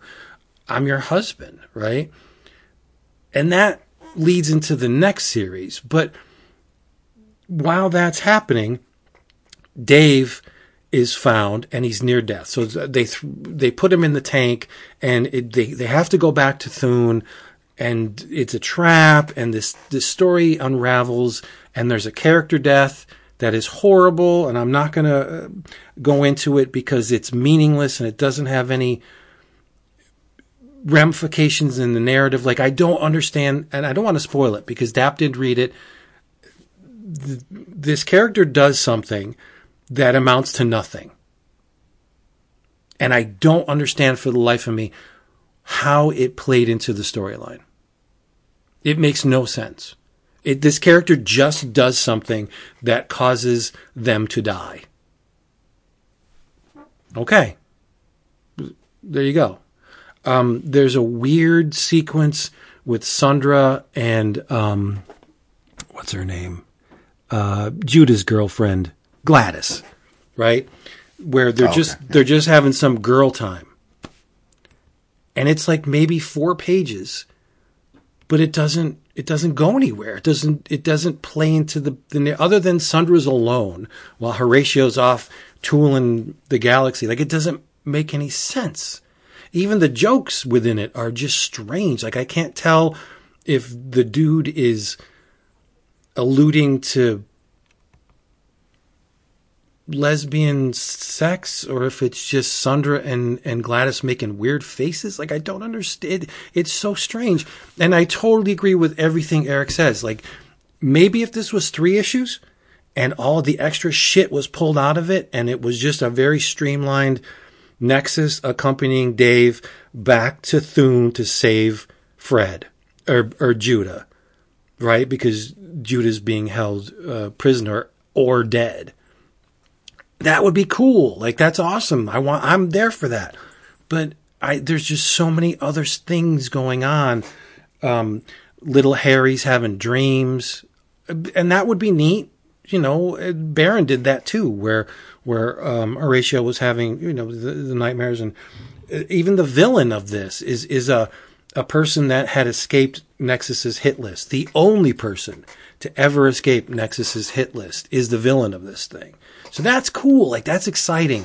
But it's like there's too many things in the soup. You don't really get one taste because there's so many other ingredients where they're all fighting with each other. But I enjoyed it. So I had a little heart to heart with myself, and I said, okay, if comics are half art and half narrative, right? This would get at least 50% because it's Steve Rude, arguably one of the best that's ever been. Whether or not you agree with that, I don't give a shit because I believe it. I think Rude is one of those guys that is just a cut above almost everybody else, right? So because it's Steve Rude, I gave him extra 10%.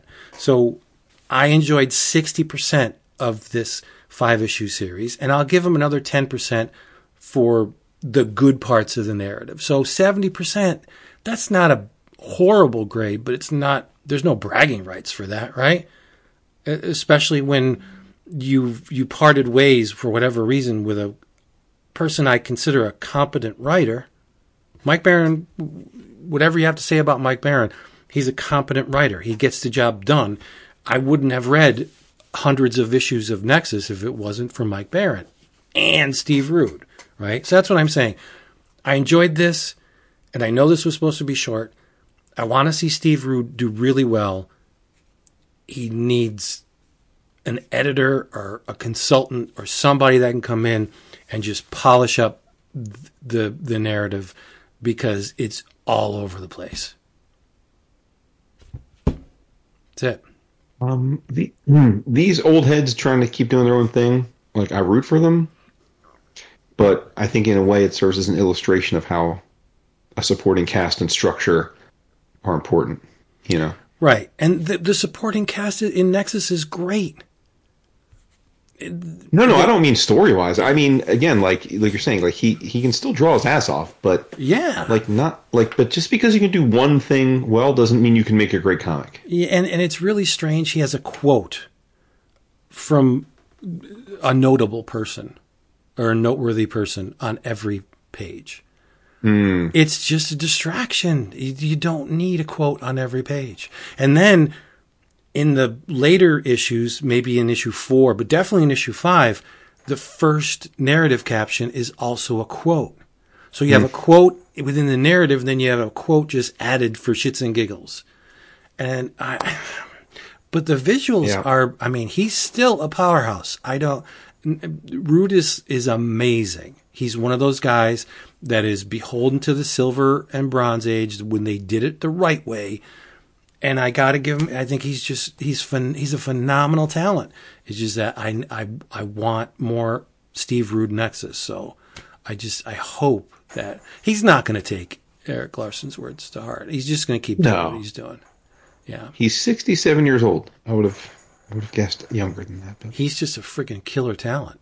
There's very few guys out there that are as good as Steve Rude. Yeah. There's a lot of these guys, they get churned through, like, I don't know what it is. They maybe they were always Mavericks, right? But then, like, they get to a point, I don't know if it's that they burned bridges or they didn't want to play the game anymore, but, like, you know, they're kind of just out there doing their own thing. And I personally get tired of the, like I can only read so many times some of these old heads talking about how, like, the industry's fucking them. Like, it's like, well, there's plenty of people in your contemporaries that are still kicking ass and taking names, dude. So, like, maybe you're a part of the problem too. But when you read there's like and the inside front cover of all the issues, there's like a Dave Sim type letter from the president where Steve's just talking to you. He's like, yeah, this is what I'm doing. This is what I've encountered, and comics are great. And so he's not as wizened or surly as a lot of his contemporaries. Well, that's good. Okay. There's an optimism within these pages. And I would love to know the metrics, because to release 5 issues weekly for $1 or less an issue, like how was this funded? Is this from Kickstarter, or is he funding this himself? Like, where did the money come from? It's a gamble. And I would love to know how many people this series actually reached. Like, what were the print runs on these things? 10,000, 20,000? I mean, I think that's being very optimistic, even at $1 an issue. But I'm aghast at how well this man still plies his craft. But I think he may be biting off a little bit too much in terms of trying to write and draw it. Yeah. I would guess he picked up some stuff from Baron by osmosis. I mean, you can't work with somebody for that long and just be exposed to their scripts and their direction and having to craft a story around their, the way Baron does it. You have to pick up something after a while, right? So I'm guessing, I don't know. I don't know. It was enjoyable. If you find them, they're cheap. They're $1 a piece. Pick them up, if only to see one of the best doing what they do. But yeah, the story's weird. It's janky. It's all over the place. So he did he's done.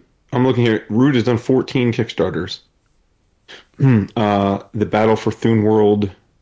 So this was kickstarted. Yeah. Yeah, it raised $28,517. Nice. Well, there you go. That The proof is in the pudding because he didn't scrimp on these issues.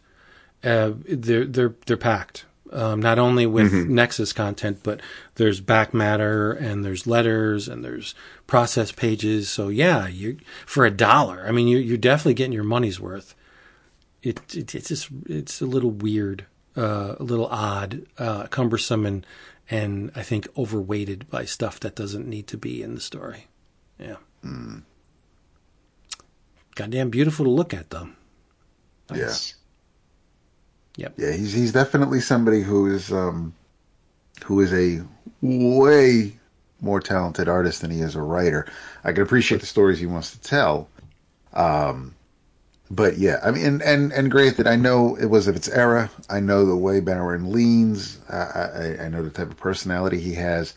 But Nexus, as whatever stories they wanted to tell, I was buying Nexus. I was reading Nexus. I was adoring Nexus because Rude was drawing it. Right. And I bought all of the same. I have a complete run of Nexus from the original, what were they, Capital Comics. 3 issues of Capital. Yeah, and then at First. First, and then when it went to Dark, like I have every floppy Nexus ever published. Mm-hmm. Yeah. And so the series holds a very special place in my heart. So a lot of the joy from this was just seeing Steve Rude's artwork. Right. Yeah, but yeah. Have you ever met him? No. Yeah, I feel like he doesn't do shows. That X-Men stuff, Children of the Atom they did for Marvel was awesome. Oh my God. And that Thor story, was it Godstorm? So good. The visuals were amazing. I mean, it's freaking Steve Rude. Mm-hmm. And he drew that Dave Gibbons written World's Finest. Yes. Right? That prestige format. And Superman Hulk. Right? Yeah. Yeah. Nice. Yeah. You can go home again, but not all the way. It's like he tried to go home, he got to the front stoop, but he couldn't unlock the door. Yeah. It's true. Sad. Not sad. It was, it was still enjoyable, but whatever. Maybe I'm expecting too much from an artist that's trying to be a writer as well. Yeah. Listen, I mean, it is what it is, right, Mike? It is what it is. What it is. So, Jason, what else you got? Unless you want to save it for your travels. No, well, let me hit this one. This is from our friends at Fantagraphics. This is a gentleman whose work I was late to come to, but discovered him, I think, in like 2019 with a book called The Anthology of Mind. I'm talking about Tommi Musturi, who's a Finnish cartoonist. But we got a new book from him through Fanta last month called Future, and it is glorious. It is it's a soft cover. It's an oversized soft cover, like treasury sized in terms of the dimensions. And it is a collection of the 10 issues of Future, which was his long running solo anthology. Now, I'm guessing, Vince, you've read some Future, yeah? No? I love Musturi, and I have half of Future, which is why I bought this as well. Oh, so you bought? Have you received it yet or no? No. Okay. Well, I don't know that I can spoil it for you because you've read it. No, you're not going to spoil it. Yeah. For those that don't know, this is Musturi put out 10 issues. The last one I think came out either late last year or early this year, and he announced it would be the last one. So, like I said, this is a collection of the entire thing. It's him writing and drawing everything. It is an anthology, but it's so wonderful because it is visually, I mean, you cannot believe that one person is drawing all these things. I mean, like most anthologies, it is done like sequentially in the sense, meaning like there's almost everything you see in issue 1 does reappear in subsequent issues. So it's not like he's just doing whatever he feels like for an issue and then going on to new stuff the next issue. It is like a lot of the ideas progress through all the issues, or at least a chunk of them. But I mean, every every part of the book is just a completely different visual style. He does painting, he does charcoal, he does tight comic, bright ink like animation style. He does gouache. I mean, he does like super rough, like indie, like sketchbook, like almost abstract. I mean, he really just, it's like a tour de force on all the ways that you can illustrate, and it's by one gentleman, and that is hella impressive. And it was interesting to see because the Anthology of Mind is not quite like that. It's more of a singular style, but it was delightful. I mean, I feel like we're in a really great. We've talked about a lot of anthologies this year. This is a great year for anthologies, and this is just more of the same. If there is a central run through, I'm not quite sure I picked up on it. I guess there's some, I guess in a way it's a bit of a parody on like consumerism, I guess. Like you could maybe make that argument, but they don't feel like they're all that interconnected. There's clearly, Musturi clearly is inspired by EC Comics and Mad Magazine. I mean, there's one set of panels which are very much drawn directly to look like Don Martin, Vince's favorite Mad Magazine artist. But no, like there's a series of like a wizard who is dressed like a classic wizard. He's got the wizard hat and like the robe, and he's an alcoholic and self-deprecating. And then there's an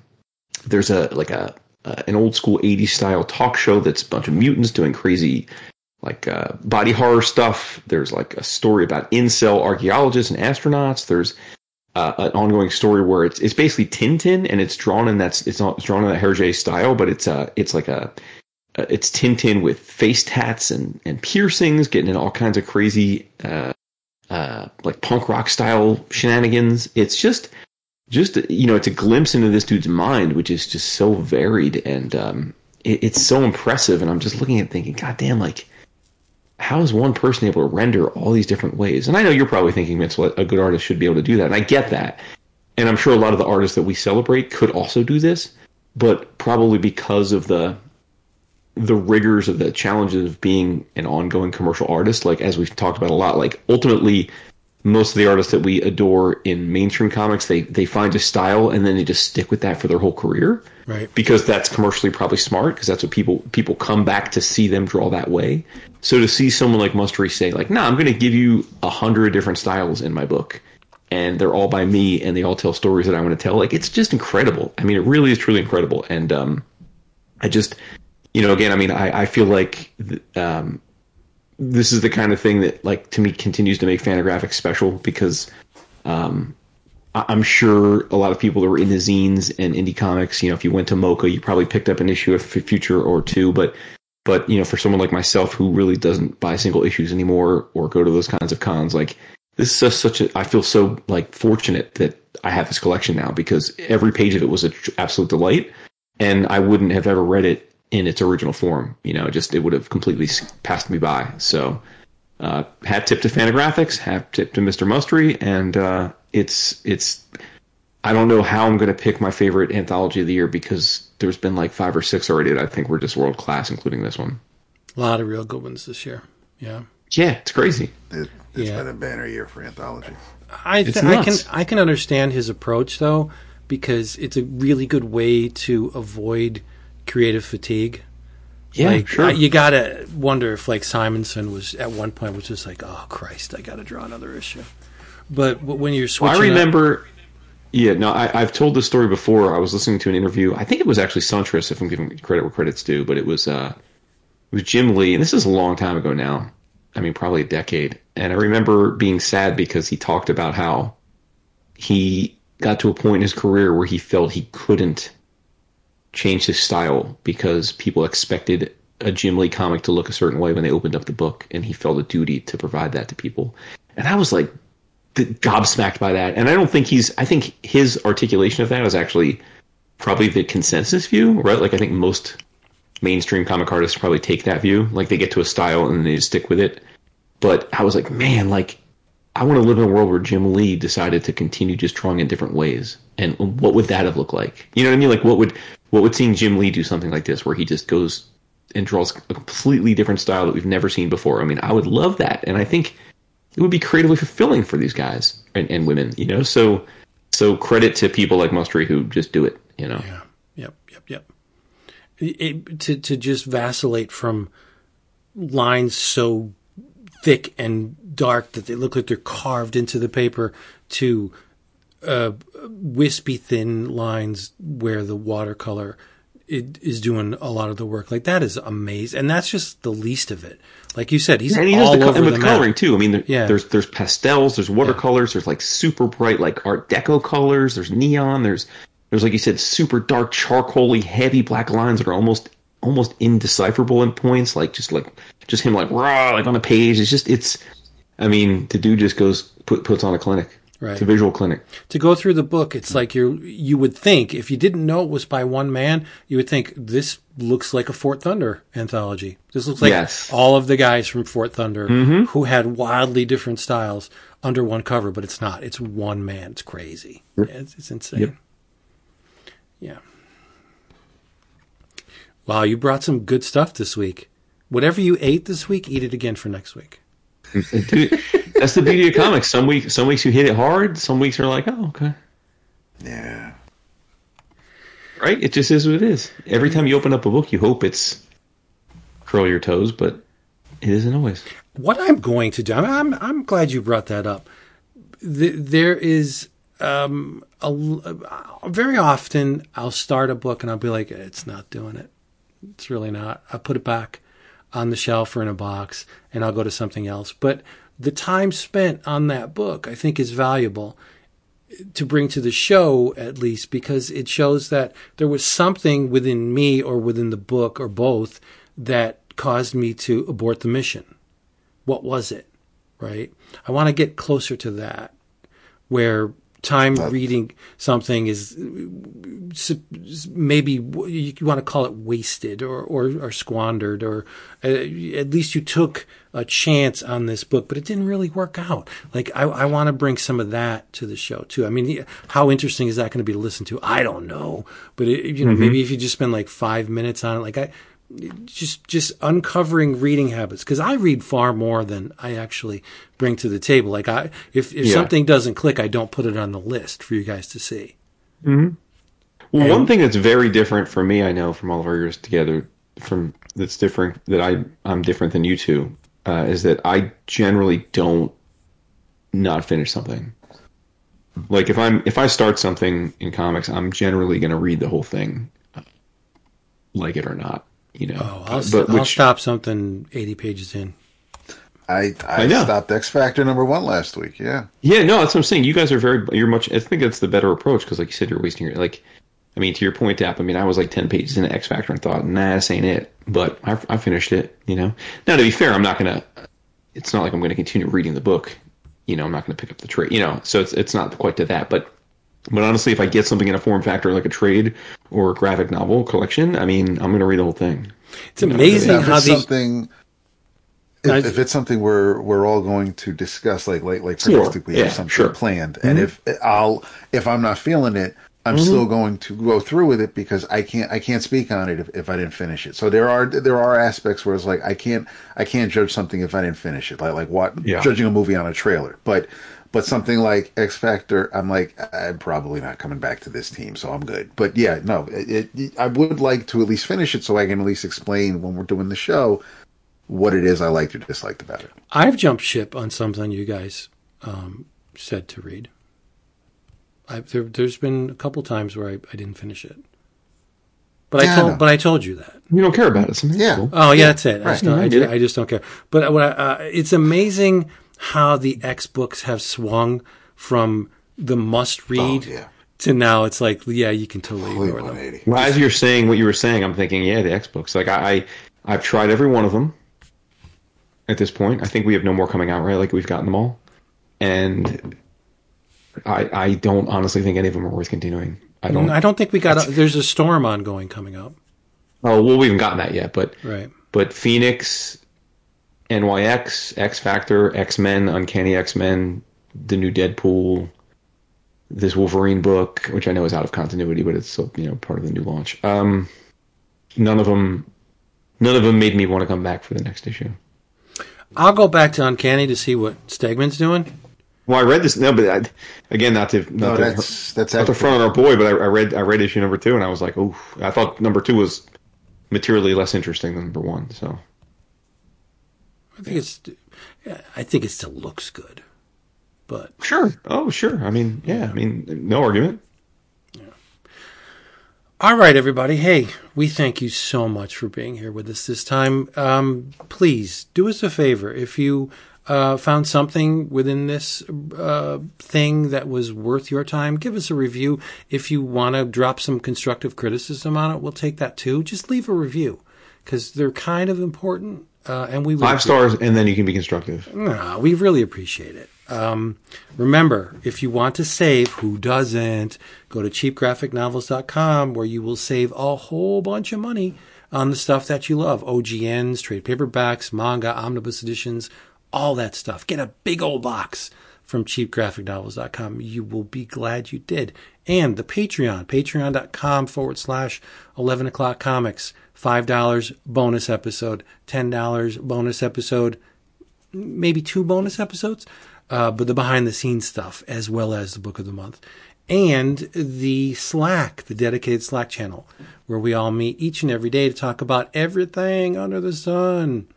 Rants, raves, praises, humor, memes, movie talk, TV talk, book talk, comic talk, of course, toy talk, like all that stuff within the chambers of the dedicated Slack channel. So check that out. Patreon.com/11 o'clock comics.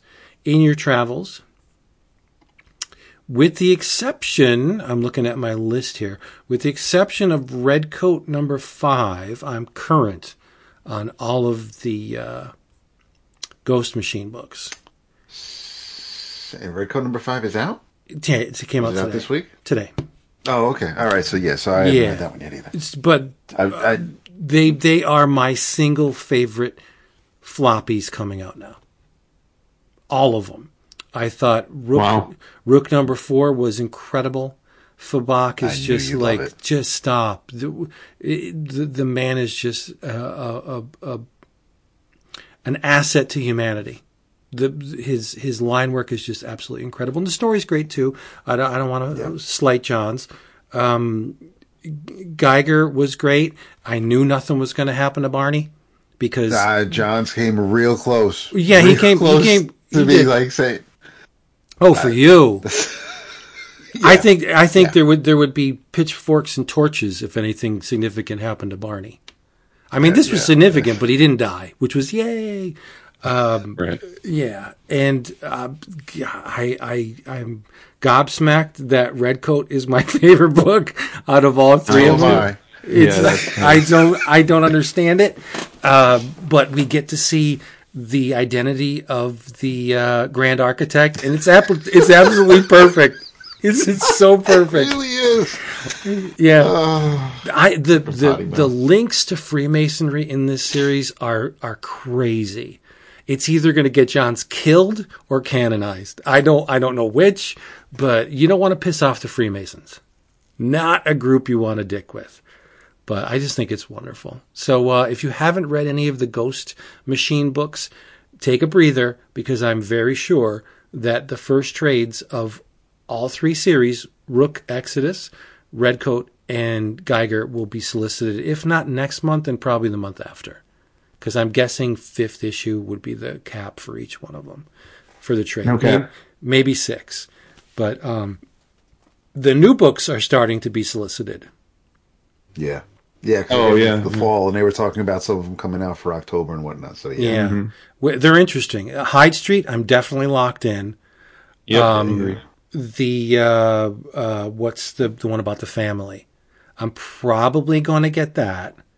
The time traveling family. Rockefellers, but the good and evil one. I don't know about Hornsby and Halo. Yeah, I think I'm out for that one. It's just a little too cutesy for me.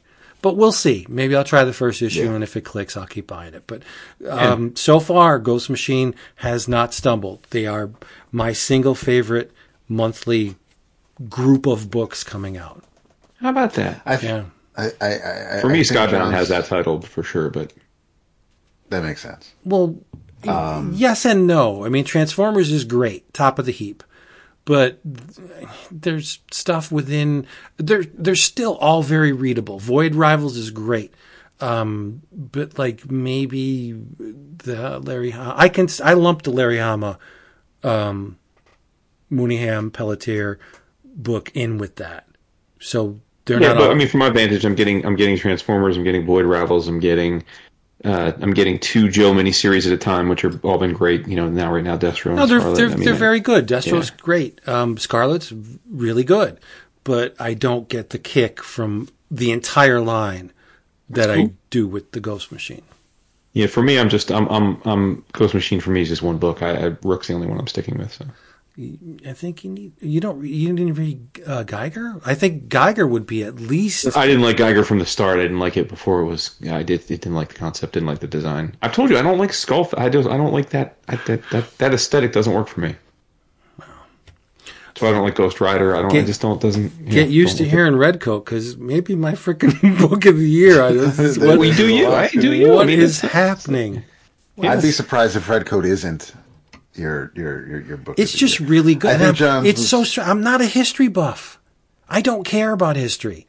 Why am I enjoying this book? I don't get it. It's witty. It's maybe clever. Because you don't care about history. I don't. Maybe I don't know. No, I don't know. Secretly, you love Hitch. Could be. I think Johns was smart with the rollout, because the second phase, even when we looked at the zero issue or the prologue or whatever, the ones that are coming out next, just based on those preview pages. I mean, you know, Hyde Street, sure, Rockefeller's is interesting, but none of them, I think, have the impact that Rook Exodus or Geiger or even Redcoat have. So it was smart to get it. It's like the first phase of the MCU. It's like he gave us. You've got fantastic artists, because this is the best Hitch has looked in years. So I mean, you've got artists at the top of their game with some compelling stories. So he was smart. If he gave us like Hornsby and Halo and not Redcoat or something, then right. it wouldn't have been as impactful, I feel. And I don't think the second wave are as closely linked as the first, because all three books two in are question are the unnamed war or whatever. Yeah, they're all interconnected. Or just the unnamed. Sorry. Yeah. Right. I mean, Rockefellers and Hornsby and Halo are written by Tomasi, so they're not written by... Right. I love Tomasi. Best Superman in recent memory. I mean, so, I got to give him that. Sons, yeah, absolutely. It's fantastic. Yeah. What else we got? So, since I mentioned it, it's a... It's not in Breno Ram over here, but it's... I think I read probably my first ever, believe it or not, Power Rangers comic. Oh, yeah.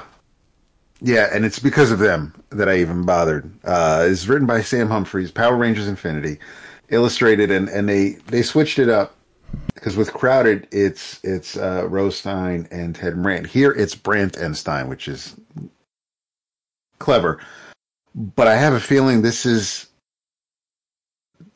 would be, if instead of Ordway inking Byrne, it would be Byrne inking Ordway, where the style, you still see who's doing what, but it's not the same as if it was just Byrne's pencil. So the art is slightly, the line work is slightly different, and this could also be because it's a couple of years removed from Crowded, so maybe the style's changed a bit. But I think the person putting the lines down first is different this time. But it's a one shot.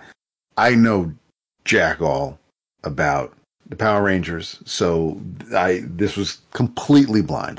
Believe me when I tell you, I read this solely for the art. I guess the concept was the whole power cycles idea, and you have kind of a Vince's favorite concept, the multiverse, where you have the bunch of Power Rangers that have been you have different Rangers from different eras or dimensions or power cycles. So you've got the Red Ranger is basically a talking polar bear because the rest of his Ranger team were all hockey players from Canada, but they were anamorphic.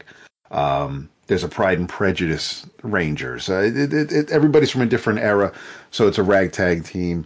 The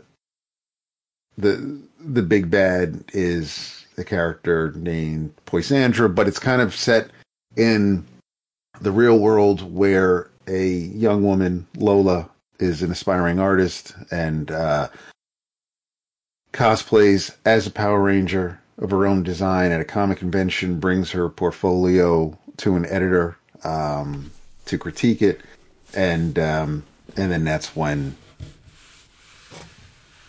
everything goes haywire, and Poisandra arrives and starts plucking other Rangers and power cycles going screw. But it's the arts was my main concern. The story is what it is. I don't know.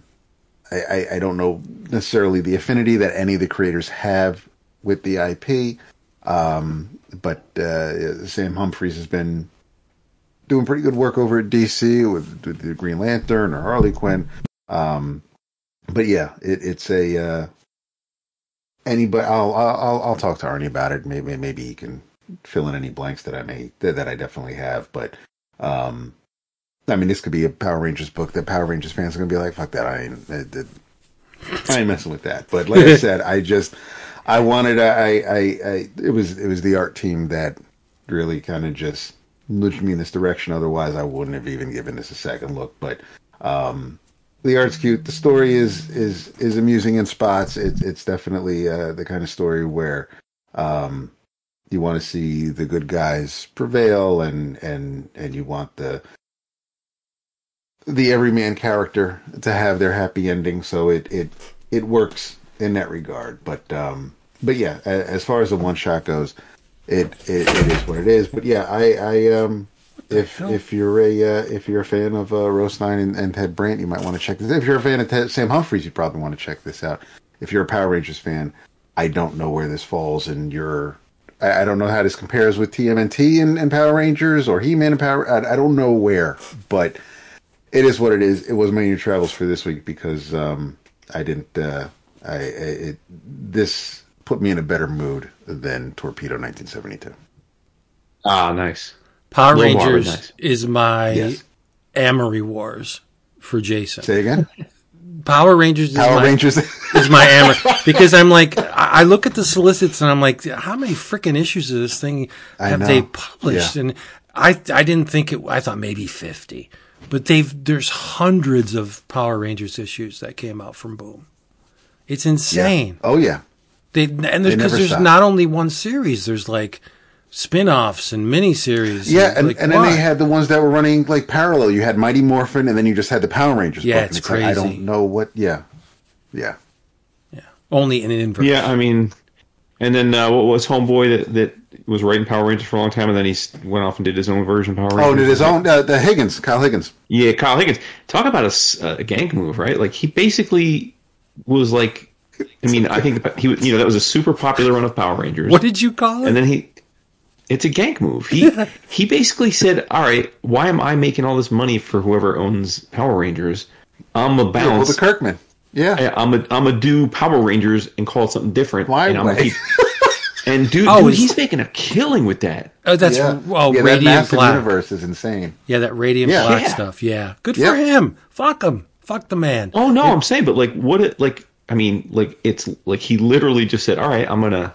I don't blame him. It is literally Power Rangers. He didn't even bother to switch up the number. It's still 5. It's like he need to be like, all right, I'm gonna do 6 or I'm gonna do 4. Like he's like, nah, I'm gonna just do Power Rangers and not call it that. Good Same for him. Colors and shit is just much respect. Much respect. Yeah. So I mentioned that I had 4 things I loved. In your travels, we normally do one thing though, so I guess I'll save one of them for next week. So with that in mind, I will, in your travels, talk about This is a book. Shocker! It's a book by Magnetic, so it means Vince is not going to read it, and Dap probably is going to get it in his next shipment. Not true. No, I'm just teasing. But it is called "Don't Let Go." It is the credits are Frederic Duval, Didier Casagran, and Michel Bussy, but the key there is that Michel Bussy is a novelist. He writes very popular crime fiction novels in France, and so this is an graphic novel adaptation of his novel "Don't Let Go." So that's his role here.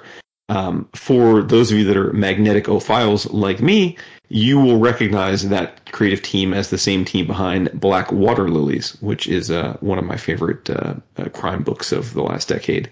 That was also a Bussy novel that Duval wrote and Cassagrain adapted, and this is the fourth Cassagrain book from Magnetic, because he did, like I said, Duval and Cassagrain did Black Water Lilies, and then Cassagrain drew. They published Trapped on Zarkas and Tao Bang as well. But this one is this is incredible stuff. It is. I was about to say it's a murder mystery. It's not really a murder mystery. It's a crime. It's a crime mystery.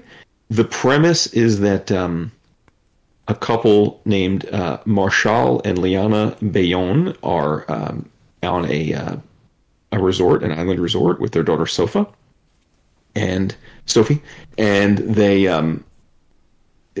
the wife gets out of the pool, and for those that don't know Casagrain's work, we've talked about all of this stuff, but he draws incredibly beautiful people, like jaw-droppingly beautiful people. The wife is this gorgeous blonde, very much Vince's type. She gets out of the resort pool in all of her bikini glory, and she says to her husband and daughter, "I'm going to go back to the room real quick." She goes back to the room. She never comes back. Then investigation ensues. They open up the room. The room is amiss. Looks like there was a struggle. There's blood. There's nowhere to be found, and it looks like they quickly zero in on the husband being the primary suspect. So the husband bounces with his daughter and goes on the run. But they're on the run on this small island, so it's hard to really be on the run. And it unfolds from there, but it's not at all what it seems at first, as you might imagine.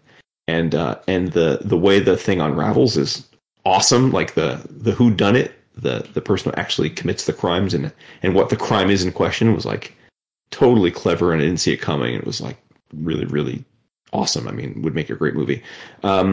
So yeah, just great stuff. It's got a for people that are trying to zero in on the vibe here, it's very much like White Lotus. So if you've enjoyed the White Lotus show on Max, you'll love this book.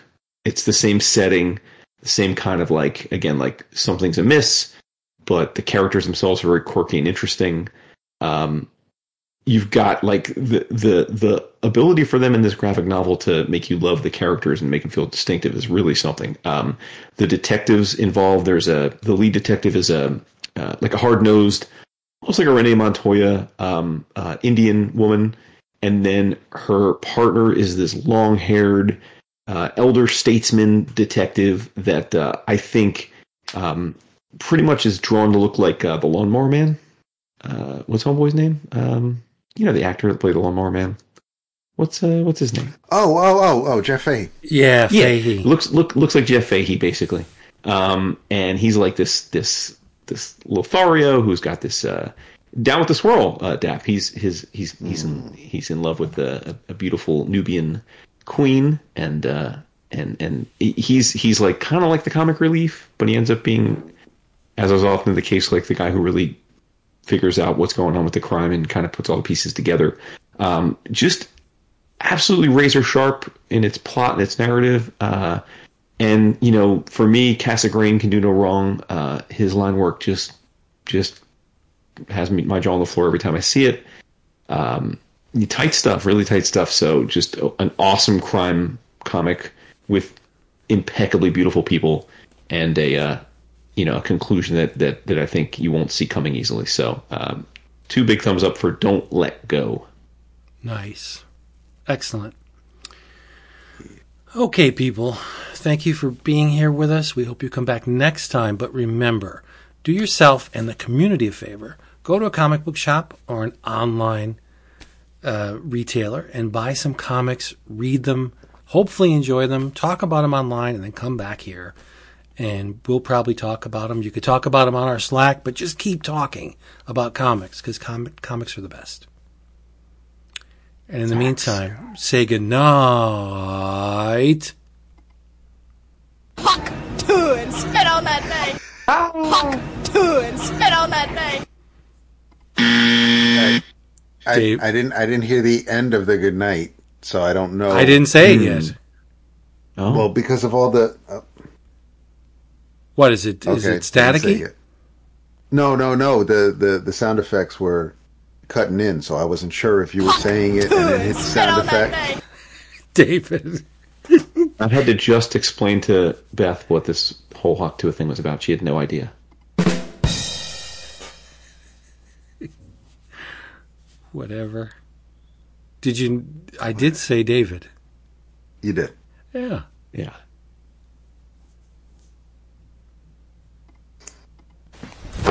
Emotional damage. My favorite. There's, you know what? There's an echo at the end of it. That's weird. David, yes. Yeah, we'll give it to you this week because baby steps. Yeah, technical difficulty. Yeah, a little bit. So there you go. Thank you, David. There you go. Tell them you love them, or whatever. So much. Yeah, for sure. Read good comics. There's a lot of them out there. That's it for that one.